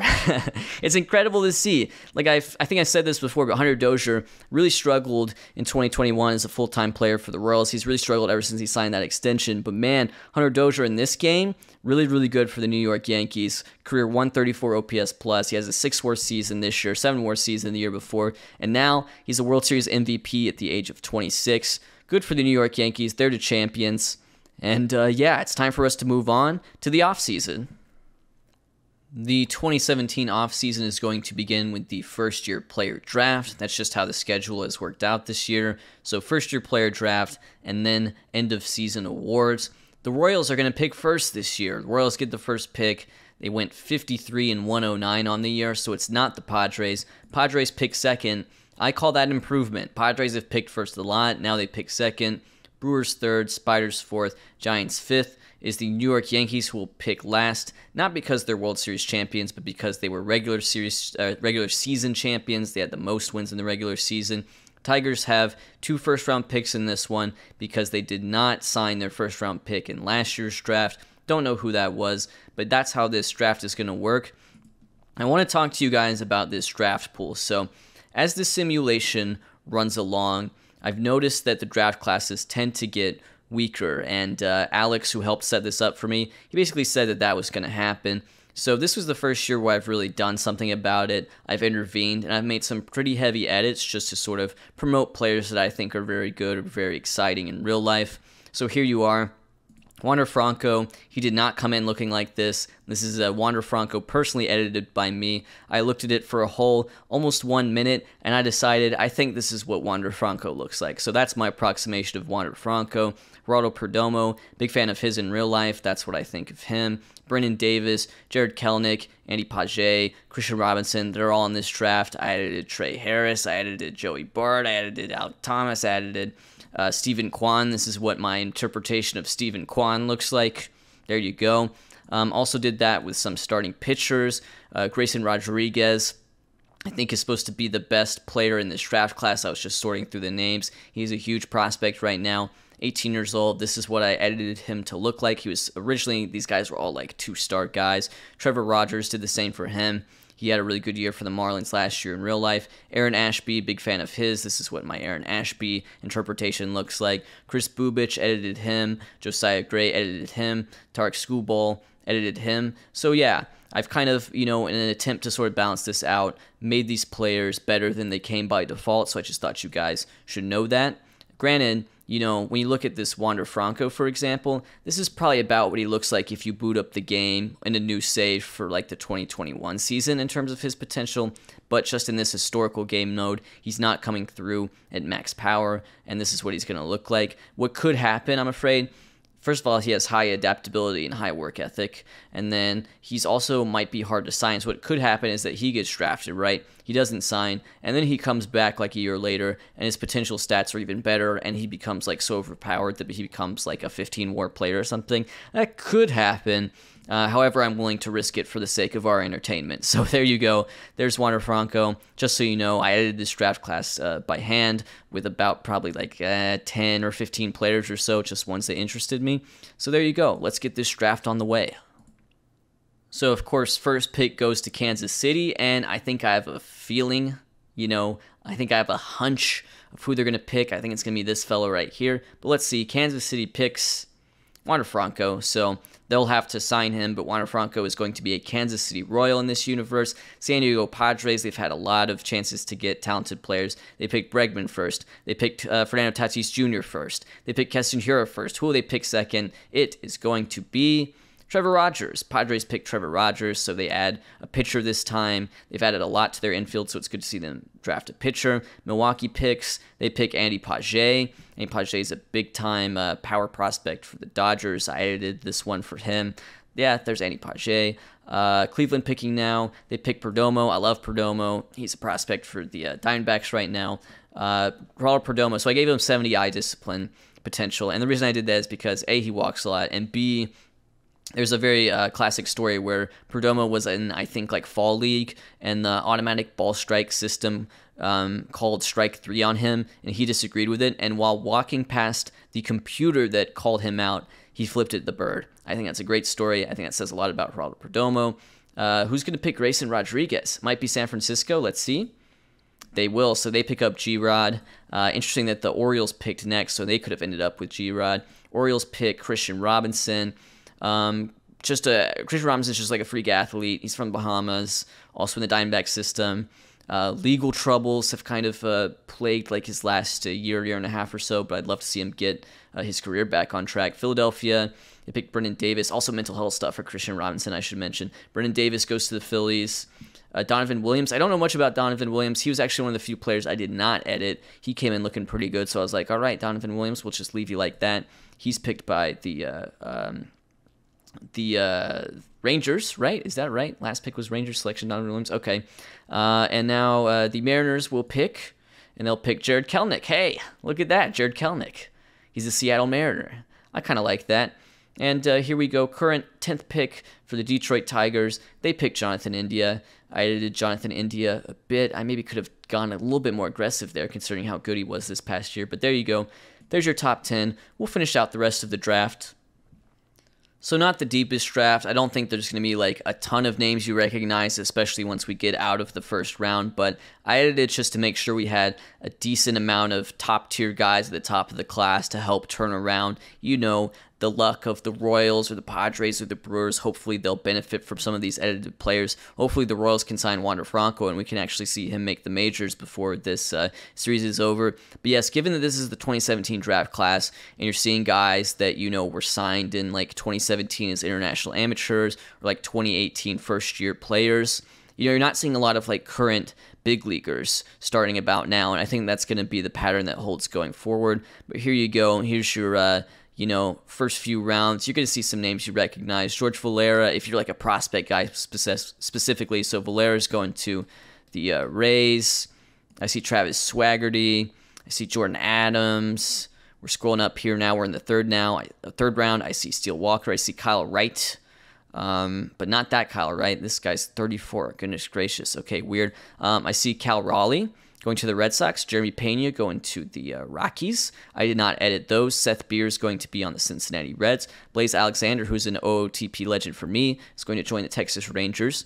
But yeah, your first round looked like this.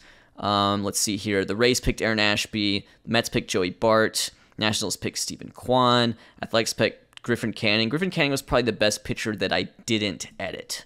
So he came in looking actually decent.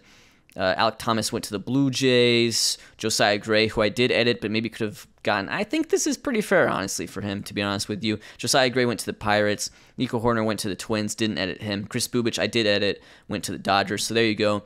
There's your first round, and yeah, I did my best with that draft class. This is reaching a point where, these guys drafted aren't going to make the hugest impacts. They're not going to be around in the big leagues for a long time, but they still, a lot of them carry weight on their shoulders, perhaps none more than Wander Franco, because if the Royals can sign him, who knows? We'll see what happens. A couple guys that may have been victims of this draft class, I guess, deflation. One of them would be Acuna. Acuna spent his first season in the majors with the Boston Red Sox. He still had a 2-WAR season despite the fact that he is definitely nerfed. And another guy who is nerfed is going to be Juan Soto. Although he still looks decent ratings-wise, it's not the Juan Soto we know and love. Juan Soto is on the Astros. He's played a couple years in the minors.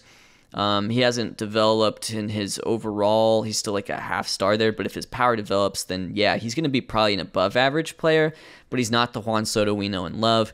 I know I just made Wander Franco a potential future superstar. I could do the same to Juan Soto if I really wanted to, but I don't want to get that intervention-y. I feel more comfortable doing it now in 2017 where, the majority of those guys picked aren't even going to see the majors in the simulation just because they're simply too young and they're not good enough.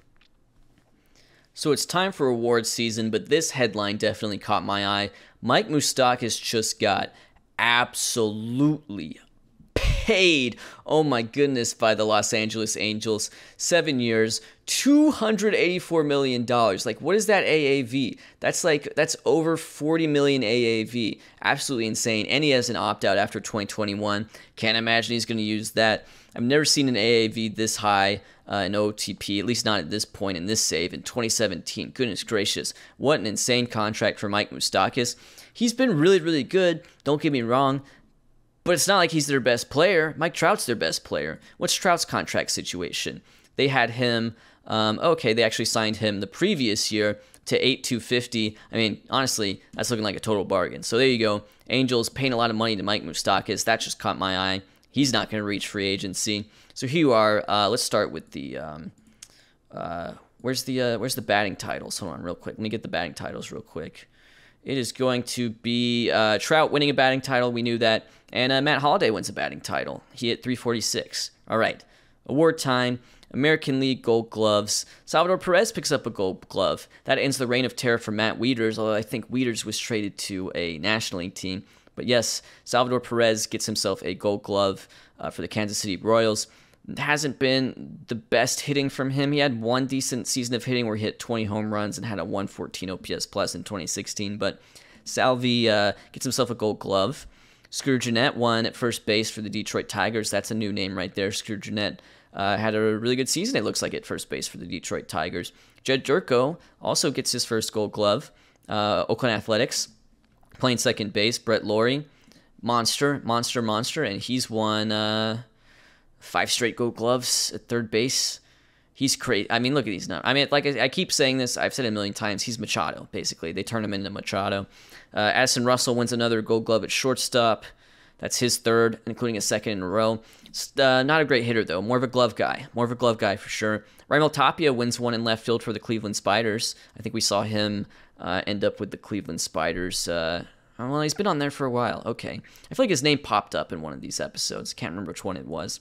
Mike Trout, he is a Gold Glove winner in center field. He's also going to win pretty much everything this year. Just a quick heads up if I had to guess. But yeah, he's running out of space in his accolade section right here because that's his third straight Gold Glove in center field.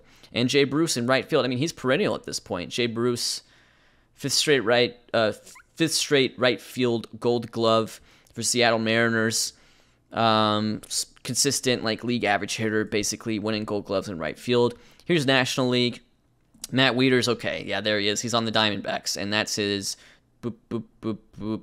He's won a Gold Glove in every year of this save.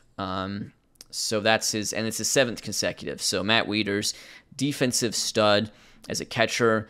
That ends Molina's reign of terror in the National League. We were curious to see, Molina on his run, who was going to win. Matt Wieters wins. Brandon Belt wins at first base. He's won a few. That's his third. Nick Ahmed wins at second base. He also did that last year. Arenado wins at third base. Arenado's won 5 Gold Gloves in a row now. The hitting has not been there as consistently for him. He's not as good a hitter in the save as he is in real life, but they definitely nailed the defense. He's a sick defender. Honestly, could play shortstop just based on these ratings. I'm looking at him. But they do have Trevor Story for that if they want that now that Tulo's gone. Brendan Ryan. Well, he's the Gold Glover for the Rockies. So Story stays at second base. I mean, this is one of the greatest defensive infields of all time for the Colorado Rockies because, okay, yeah, they got Abreu. I mean, he's not bad. He's 60 rated at first base, but Trevor Story's playing second base for them. Goodness gracious, look at that. And then they have Arenado third and Brendan Ryan playing shortstop. Yeah, this is one of the greatest defensive infields of all time. Simple as that. It's pretty special to see. Jason Hayward wins in center field. He led the National League in WAR with 8.1. Here's what his career looks like at the moment. Just an absolute stud. And Giancarlo wins again in right field. That's Giancarlo's 4th Gold Glove in a row in right field. So he's been defense has been a big part of his game throughout this save. Richard Rodriguez wins reliever of the year. Brian Morris gets runner-up. We know we love Brian Morris in this house, but you know what? Richard Rodriguez, I think, might have deserved it. He had 87 strikeouts and 9 walks, led the league with 37 saves. National League reliever of the year is a fellow by the name of Kinder Villegas. I don't know Kinder Villegas. He is, in fact, a real person. Pretty much everyone you see here is going to be a real person, so don't worry about that. 69 innings pitched, 33 saves, 2.22 ERA. He had a really good year. Cameron Smith of the Pirates and Christian Castillo, also of the Pirates, getting some love, getting some first place votes. Cameron Smith was a 17th round pick in that first year player draft, so he's really emerged. Had a really good season. 76 innings pitched, 2.25 ERA. He was an all-star. Christian Castillo was not an all-star. He started 9 games out of the rotation as well, but kind of a bulkier relief guy. He pitched 114 innings total. That's Christian Castillo. Silver Slugger awards. Wilson Ramos wins for the Twins. Not sure if I've said Wilson Ramos' name yet, but he gets a Silver Slugger playing catcher for the Twins. Votto wins for the Yankees. That's his first Silver Slugger since 2013, back when he was still playing for the Reds. Mookie Betts, this was a big kind of breakout year for Mookie Betts. He'd have good years before that, but he leads the league in hits, 7.5 WAR, 147 OPS plus in 2017. Gets the Silver Slugger at second base. Sano wins at third base. Sano honestly had a season that would win MVP a lot of years, if not for Mike Trout. He hit 51 home runs as a third baseman. That's pretty crazy. And his defense at third base is really good in this save. Like, you know, he wasn't really able to hack it necessarily in real life at that position, but in this one, really, really good. I think he suits third base long term. Tulo wins at shortstop. Great year for Tulo in his first year away from Coors, playing in Yankee Stadium. Dominic Brown repeats. He wins a Silver Slugger in left field this time. Okay, I thought he won in right field the previous year, but Dominic Brown, really big pickup for the Twins. Mike Trout wins in center field. Obvious. Domingo Santana wins in right field. He's had a few good seasons back-to-back here for the Houston Astros. They have guys like Domingo Santana, JD Martinez. Speak of the devil, not the strongest defenders necessarily, although actually the game quite likes Domingo in right field. So there you go. But yeah, some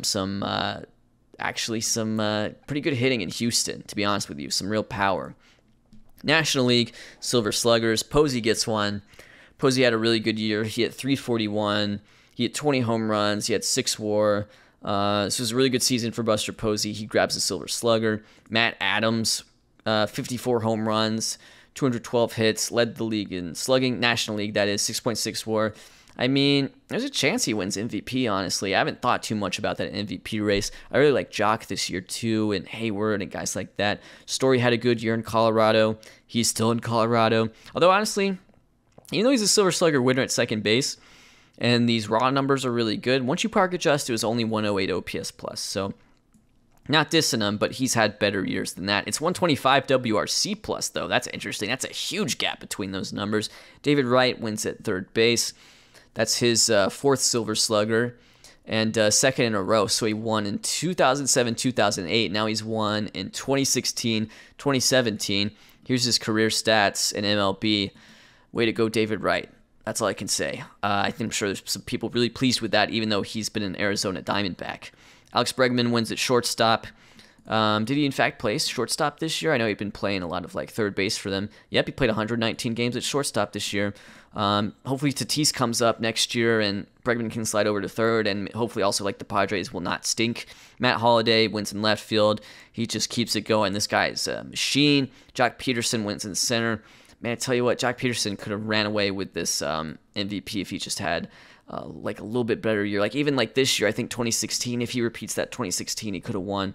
We'll have to see though. Giancarlo, Silver Slugger in right field, so he's got Silver Slugger. He's got Gold Glove. Rookie of the Year is Luke Voit. We were hyping him up preseason. He hit 51 home runs in 150 games. He didn't even play the full season in the majors. So that's really crazy from Luke Voit. Unanimous AL MVP. McMahon also had a really good year for the Angels. Taylor Lindsay on the Royals. Let's see him. 100 games played. Acuna gets some votes, and Richard Rodriguez. I'm surprised he didn't get more votes considering he is the reliever of the year. National League Rookie of the Year is Dansby Swanson. Way to go, Dansby Swanson. Dansby Swanson puts down pretty much just the league average year. Must have been another year with a weaker sort of class in the National League among the rookies. This guy, Jose Zapata, got votes. Jose Medina gets votes, a couple relievers, and Nathaniel Causey. I don't even know how that gets Rookie of the Year votes. Goodness gracious. I mean, 346 on base percentage, though. So, all right, why not? Tony Rocha? Don't quite know who this character is, but he's been managing the New York Yankees. He is the manager of the year of the American League, and he's also a World Series champion. And Ray Billingsley, the manager of the Miami Marlins, is the National League Manager of the Year.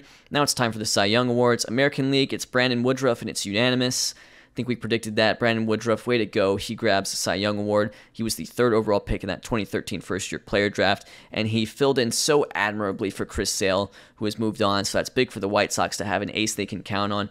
Tanaka gets votes, Matt Latos, Mike Leake, James Paxton. Felix Hernandez still gets one despite that 4.05 ERA. They must have respected his 216 strikeouts and also his new ring. Clayton Kershaw, split decision, wins that Cy Young in the National League. We were rooting for Jose Fernandez for sure, but he'll settle for runner-up. But yeah, that's fun to see Kershaw and Fernandez dueling for Cy Young awards. I feel like we were sort of robbed of that. I feel like there's a universe where that definitely could have happened, or at least happened perennially, I should say. Clayton Kershaw, 226 innings pitched, 20 wins, 264 strikeouts, led the league with 9.9 F4 among pitchers. Fernandez had the better ERA. Bumgarner gets third. Gio Gonzalez, this was Gio Gonzalez's best year in a while. He's been pitching for the Nationals this whole time. He's been Mr. Consistent for them, but this was his best year in a while. Jacob deGrom finishing fifth. That's really exciting to see. Medlin got votes, Wade Miley, Justin Masterson, Kershaw's teammate. So now it's time for the American League MVP. Place your bets. I have a pretty good feeling it's going to be Mike Trout, unanimous, not even close. This is one of the greatest seasons in MLB history. I mean, this is the closest thing to Bonds. Bonds like 2001, 2000. It's that level. That's how good he was. It's unbelievable. It's just right up there with any season in MLB history. Miguel Sano finishes second. He had a huge year, would have won MVP a lot of years. Mike Moustakas, who just got paid, Mike Trout's teammate, he finishes third. JD Martinez, Betts, Brett Lawrie, Tulo, Votto. We didn't talk about Gallo, but he hit 51 home runs. So we should do sort of a Joey Gallo. First of all, Joey Gallo just turned 24. What's going on with Joey Gallo in this save? Because he got started at 18. Just kind of a quirk of this game mode. He had one of the best age 18 seasons in MLB history, one of the best age 19 seasons in MLB history. And even though I wasn't sure if he was going to continue to develop, he actually had a career year in 2017. So he has gotten a little bit better over time. But yes, Joey Votto is 24 years old. Not Joey Votto, oh my goodness. Joey Gallo is 24 years old. He has about 30 F4. He has 221 career home runs. So it's possible that if you simmed out like the next 20 years, like this is a contender for like home run king, basically. Like he could chase down Bonds if he keeps this up. So that's fun with Joey Gallo. Brandon Woodruff got votes. Santana, Voit, Dominic Brown, Hunter Dozier, Jonathan Scope, Chris Bryant, Adam Duvall. We should talk about Scope a little bit. Scope had a really nice year for the Baltimore Orioles. Chris Bryant has been so up and down with these Houston Astros. Like it looked like he was just decline ever since a great rookie year. And you know what? 2017 has a pretty good year. And that was key too, because the Astros made the playoffs. So that was pretty key there. National League MVP, Matt Adams. Wow, Matt Adams, way to go. And he's looking at 80 home run power potential. He hits 54 this year. You know, I just didn't put much thought in that. I was like, well, Trout's got it locked up, but I didn't think much about the National League race. But Matt Adams gets 28 first-place votes. Kershaw gets the first-place vote. Jose Fernandez gets the first-place vote. And then, you know, your runner-up is Jock Peterson, who had a great year. Hayward had a great year. I might have been tempted to give it to Hayward if I were a voter in real life. I'm not sure. Zimmerman, great year, so a couple Atlanta Braves there. Picking up the slack because Freddie Freeman missed most of the year. Matt Holliday, David Wright, Kershaw. Bregman had a really good year for the Padres playing shortstop. Seager, Yelich, Posey, Bumgarner, Stanton. I feel like these are all guys whose seasons we've looked at already. Here's Seager's final season stats for those of you curious. But yeah, that's awards season, and now it's time for free agency. Free agents have filed. This isn't a bad free agency class by any means. You know, the top tier talent isn't as top tier as it's been in past years, but you're going to see a decent amount of depth as well. So Carlos Gonzalez projected to be the top free agent. In 2017 with Colorado, he had a 119 OPS plus, but honestly, in all the years other than that in this save, I mean, let's look at his MLB stats just to make it a little bit easier. He had just been monstrous for the Rockies. He is 32 now, but he's projected to be the top free agents. Jared Parker, who's a guy who we've been following his career with great interest, really consistent pitcher for the Oakland A's in this save. He might be leaving Oakland. He's relatively young. He's 29. Jeremy Hefner, the pitching coach for the New York Mets. I mean, he's been a stud for the New York Mets. I kind of hope he stays with the New York Mets, to be honest with you, just because it's been a lot of fun to watch him. I mean, his ratings in the game are just so balanced, so good. Chris Medlin was the Cy Young Award winner in 2015. He hits free agency following 2017. He is 32, but I mean, he's pretty beast in this save, so I could see him getting a pretty fat contract. He's rated 4th, but I could see him, you know, maybe even being the highest paid free agent. We'll just have to see. Edwin Encarnacion hits free agency. He's been pretty much good like every year so far this save. He had one blip in 2014 where he wasn't good, but he's like, you can count on him for like 40 homers, and he actually has 150 OPS plus in the last 2 seasons, which is really impressive. Probably not a lot of hitters can say that around the league right now. He is going to be 35 next year, so age is going to limit how many contract years he can get, but AAV should be there. Matt Harvey hits free agency.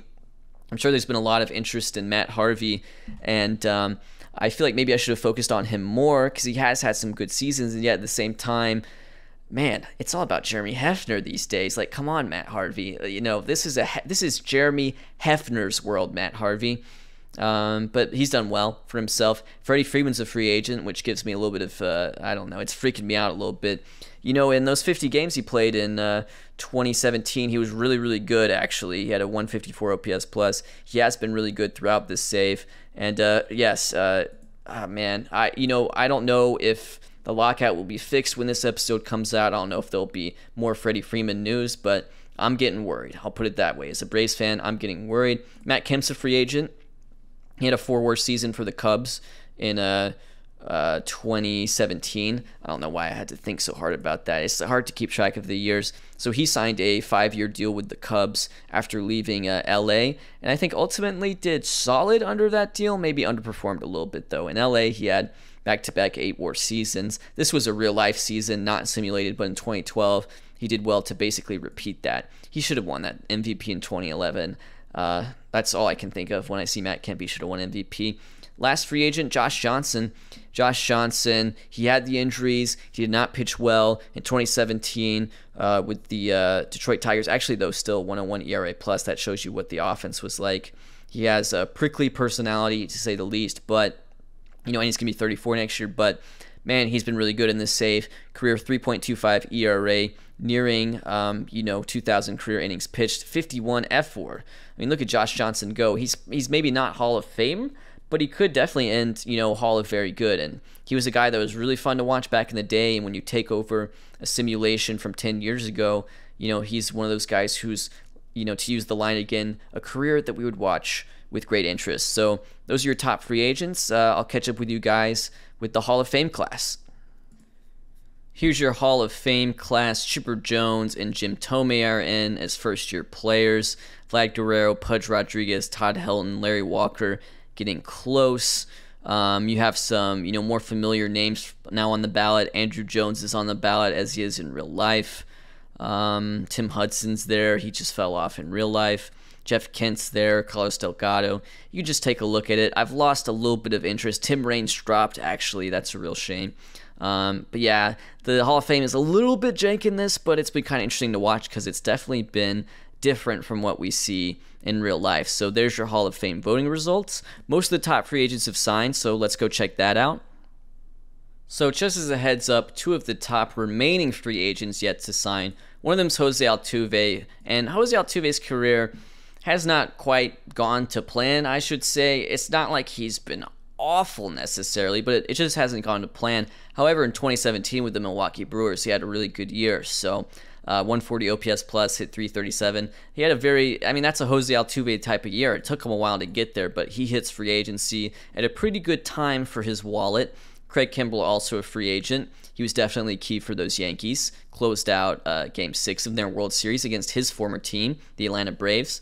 But yeah, he's been such a good reliever, but it seems like he just keeps getting one-year deals. Anyways, Cargo's going to Detroit. Detroit gets Cargo. That's going to be interesting to see. He moves from Coors, which is a huge stadium, to Detroit, where they also have a huge stadium. Chris Medlin gets a 4-year deal worth $88 million with the Cardinals. Okay, Cardinals have some pretty strong pitching, I must say. Freddie Freeman gets an 8-year, $128 deal with the Marlins. If I had to see Freddie Freeman in a different uniform, at least it's not a team I just absolutely loathe as a Braves fan. I've got nothing against the Marlins. If I had to root for a team in the division that was not the Atlanta Braves, I would root for the Marlins. It's interesting, they haven't swapped over logos and stuff, I guess. I guess that stuff doesn't really update. Matt Kemp going to Toronto. Toronto's starting to build up some bats, I would say. It'd be interesting to see how that works out for them. A 5-year deal for Matt Kemp, though. I mean, he'll be 38 when that's over, so hopefully he ages gracefully. Jed Jerko won a Gold Glove award, by the way, but he goes to Tampa Bay. That's a very Tampa Bay Rays type of player. Brewers, they add slugger Edwin Encarnacion to the mix, so they have Encarnacion. They also have Crush Davis, who hit 33 home runs last year. So there you go, Brewers. They were 65 and 97, but they do add Edwin. Jeremy Hefner's going to the New York Yankees because the New York Yankees have to sign someone good every year. Sorry, Mets fans, but that's been fun to watch. Jeremy Hefner joining the rotation alongside Sabathia and King Felix. Oh, Oscar Taveras is here. Here's a look at Oscar Taveras, guys. He's been playing for St. Louis. Let's see his career stats. They haven't been the greatest, I must say. But here's Oscar Taveras. I'm sure a lot of people probably have been asking about that. Yankees defending World Series champions, by the way, going into this year. So, and the rich get richer with Jeremy Hefner. I can't believe I'm saying that. Jared Parker joins the Detroit Tigers. I would hope to see the Detroit Tigers do better this year because they have added some talent for sure. They add Parker to the mix. They do add, who was I just talking about? They added, goodness gracious, they added Cargo. Okay. And, their pitching, which started out as a strength, slowly deteriorating, I must say. So Verlander, this is what Verlander's career looks like at the moment. And, ever since 2014, it hasn't been great, basically. And so that's where Verlander's at the moment. In real life, and around 2017-ish is when he started to have this sort of late career renaissance, and it was a lot of fun. Because I can see the star ratings and the potential ratings, I'm not sure if that's going to happen here. But there's Verlander for those of you that are curious. Of course, Josh Johnson's been kind of the star pitching for them. Not Scherzer, but Josh Johnson of all people. Here's Scherzer. He's a free agent. Apart from maybe around here, it just never really got going for Max Scherzer in this save, someone who has, of course, dominated the last decade of baseball. In real life, one culprit I could say would be this major injury, torn rotator cuff, a 16-month injury he suffered. It is actually not the first time he'd suffered such an injury, so missed a lot of time, and that just seems to have thrown him off his career trajectory. Hey, that's part of the simulation, so that's a look at the Detroit Tigers. Any other interesting free agents besides that? Parker going to the Tigers, as I mentioned. Rick Porcello is going to Baltimore. Oh, and here we go. Matt Harvey Gets a $100 million deal for 6 years with the LA Dodgers. His ratings are actually quite nice. His ratings, I would say, are better than his stats, so that might be a really shrewd signing by the Los Angeles Dodgers to get him in the mix. Kershaw, Harvey, Masterson, that top three has a lot of potential that could compete with a lot of teams' top threes in the league. So those are your top free agents so far. Let's sim out, until spring training. We can check out interesting trades and check out winners and losers of this offseason. Couple trades coming through this offseason that involve some big-name, real-life MLB stars. One of those is Aroldis Chapman. Aroldis Chapman is joining the Chicago Cubs. You can see the details of that trade right here. It's not a super interesting trade because Aroldis Chapman in this simulation is not quite Aroldis Chapman in real life. In fact, that may be an understatement. He has a career 3.91 ERA. In 2014, he was brilliant, but that's honestly been about it. He has not been able to keep pace with the likes of Jansen and Kimbrel. I think there is a culprit right here, and that culprit is that just a few days into this simulation, he suffered a torn rotator cuff. That was a major injury to his shoulder, so he just hasn't ever really been the same. Aroldis Chapman, but he joins the Cubs, which is fun because he won a World Series with them. Brandon Crawford is going to join the Atlanta Braves. I think the Giants just appear to be in rebuild mode at the moment. They trade Crawford to the Braves, and that's a nice get for the Braves because he's like, 3-4 WAR player. Every year it seems like playing some really good defense at shortstop. The two main prospects they get in return this trade, Braylon Marquez looks like he could be a really good pitcher. He's only 19 years old. He's got a really nice repertoire. Hopefully that can develop. And then Mallex Smith, he's more developed. He looks like the type of guy who could be like a good outfielder on like a rebuilding team, or like a good, like a starting outfielder, or like a good like fourth outfielder on, like a good competitive team, a strong team. Phillies have themselves a trade with the Twins. Matt Bush is going to potentially be the new closer in Minnesota. He had a really good 2016. In 2017, not quite as good, but 26 saves in 2016.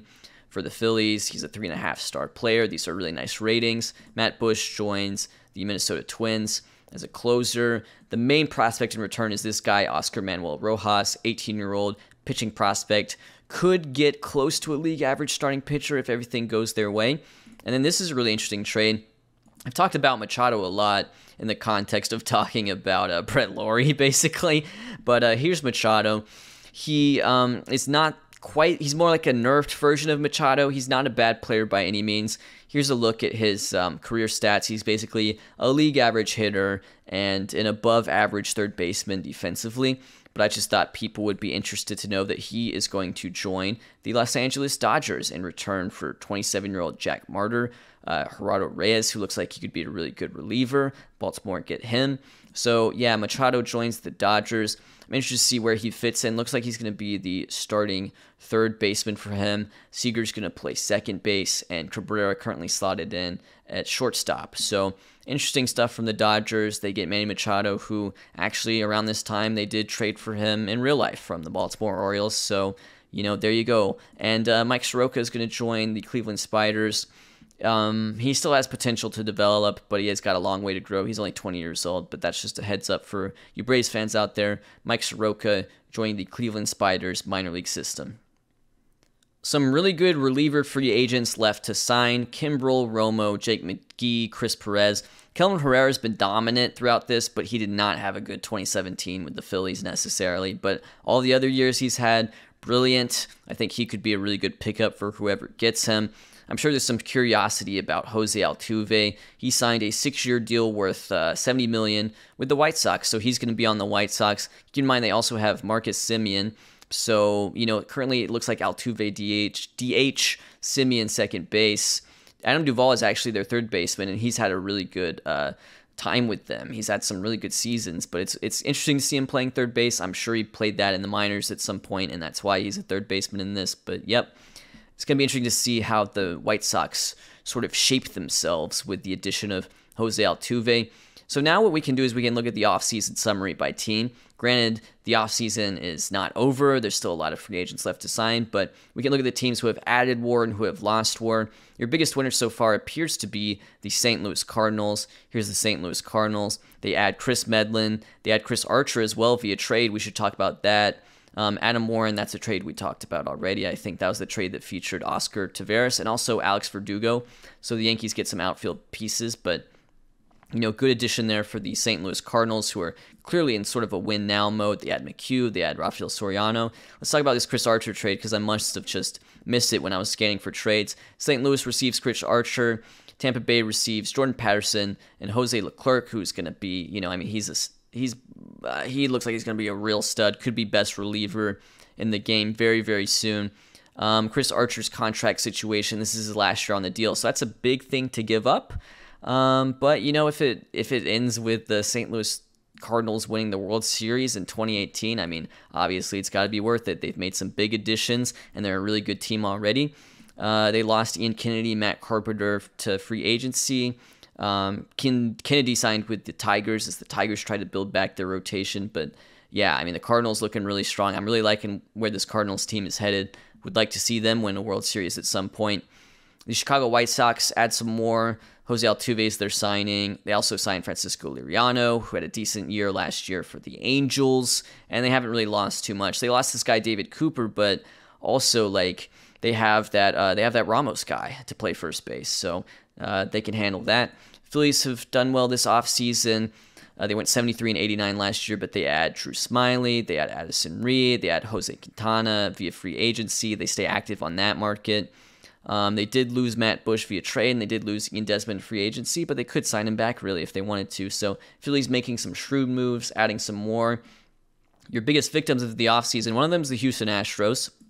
They have not added a single player yet, but they do lose J.J. Hardy, Jordan Lyles, Dexter Fowler. They aren't losing the big names, so I wouldn't worry too much about the Astros. They can make some moves and still make this work for them. Washington Nationals have not added a single player. They lose Adam Lind, Iannetta, Denorfia. Let's look at Jimmy Rollins. Jimmy Rollins, 39 years old in this simulation at the moment. Still looking to play. Not sure if he'll get a contract. This could be the end of Jimmy Rollins' career, but if it is the end, he has 2,600 hits. He has 48 WAR. Great career for Jimmy Rollins, wrapping things up. He played for the Yankees, Royals, and Washington once he left the Phillies. So, and then the worst team, unfortunately, the Oakland Athletics. Oakland Athletics have lost a net of 14 WAR so far. Where are they? They add Prado, but they lose Parker to Detroit. They lose Nolasco. Well, he's still a free agent. Jed Jerko, Straley, yeah. Oh, and Brian Morris is a free agent. I didn't even notice Brian Morris is a free agent. That's really interesting. So a lot of great relievers to be signed. Some of the best relievers we've seen throughout this simulation. Still up for grabs, but I think I'm going to leave you guys there. That's going to be a wrap on this episode.